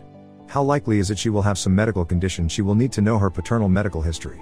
Please know, any DNA genealogy testing will likely happen several years down the road at the earliest. With her mom out of her life so recently, I don't want to do something that could make her feel less secure, safe, and confident in her own identity, and mine. It's odd to be in the situation I am, and to sincerely hope both kids took after their fathers. In closing, I want to thank Reddit user Kranik in particular for the advice given to me through my ordeal. You probably aren't 187 years old, but even if you are wise far beyond your years. You were able to analyze my ex and predict angles I was leaving open for her to attack. And when you said she was desperate, I believed you, but damn. In the end, Mari literally fucked around and found out. Thank you for assisting me in every way to help her find out. To the many others who pointed me in the right direction or sent me an encouraging message, I thank each of you. My plan is to post this, wait half a day and maybe respond to a few comments over a period of a few days. Then my story will officially be done. I rarely even think about Mari anymore because I stay so busy in my new life without her. So, I don't want to dwell on what has happened for more than a couple of days. My kids are my world and I actually love my job, which keeps me busy. The pay is just a bonus for being allowed to do something I enjoy. To any Australians who read this, I hope I didn't offend in any manner. That was not my intent in the least. I hate being the bearer of bad news for your nation as a whole. You guys didn't deserve this any more than I did. Just remember, if she gets drunk wearing a skirt with no underwear and does a split in one of your bars one night, gently rock her back and forth to break the suction and she'll pop right up. To all those who took the time to read, I thank you and wish you a good day or night. To those who didn't, I will try to keep this short, but I had a session with my therapist today at lunch. I'd sent her the post to read what I wrote and all the comments. She absolutely loved you people for nudging me towards something with Nadia. She urged me to take it slowly but be honest with her and myself. So when I got out of my session, I called Nadia and asked if I could drop by to get her expert opinion about a few things. After dropping the kids off at their grandparents', I stopped by the firm to talk to her. Again, I have no game because I never had to develop one. I don't know how to flirt. I'm just me. All I have is kindness, humor, and sincerity. When she realized I had no legal issues I needed to talk about, she got a wry grin on her face. I told her I'd been doing a lot of thinking and talking with friends since she and I talked. I told her I am 100% scared as hell to open up and give her a chance. But I'm also 100% sure I need to man up since she was woman enough to shoot her shot. I also said, I couldn't envision how things would work out because of our differences. When she inquired which differences, I mentioned the kids and that she has none. She said she has enjoyed meeting my kids and asked if I had issues with her not being a mom yet, which I didn't. I said I had a little concern her being so petite and me so tall that I might accidentally hurt her being clumsy or something. She promised me she was pretty tough and said big things come in small packages. I was nervous and replied that I wasn't wanting to have sex just yet, but appreciated the offer. She blushed and laughed really hard. At least she gets my warped humor. Long story short, we both have Friday and Monday off due to the holiday weekend. So Thursday night I will drive us for dinner at a nice restaurant, then we'll go to a fantastic martini bar I know of. It's a first step, and while I am nervous, I do feel very comfortable talking to her and being around her. We're going to take things slowly. But I can't do this with an audience, so this will be my last post, reply or comment. If things work out, that's great, if not I can live with that too. I just don't want to feel I'm letting anyone down if things don't work out in any way. So I hope you all understand. I really do. Thank you all for helping me get through the hell my life became and being in my corner. My therapist, thanks you too. May you all know love, success, and most of all peace for helping a stranger online pick up the pieces of his broken life. Bless you all.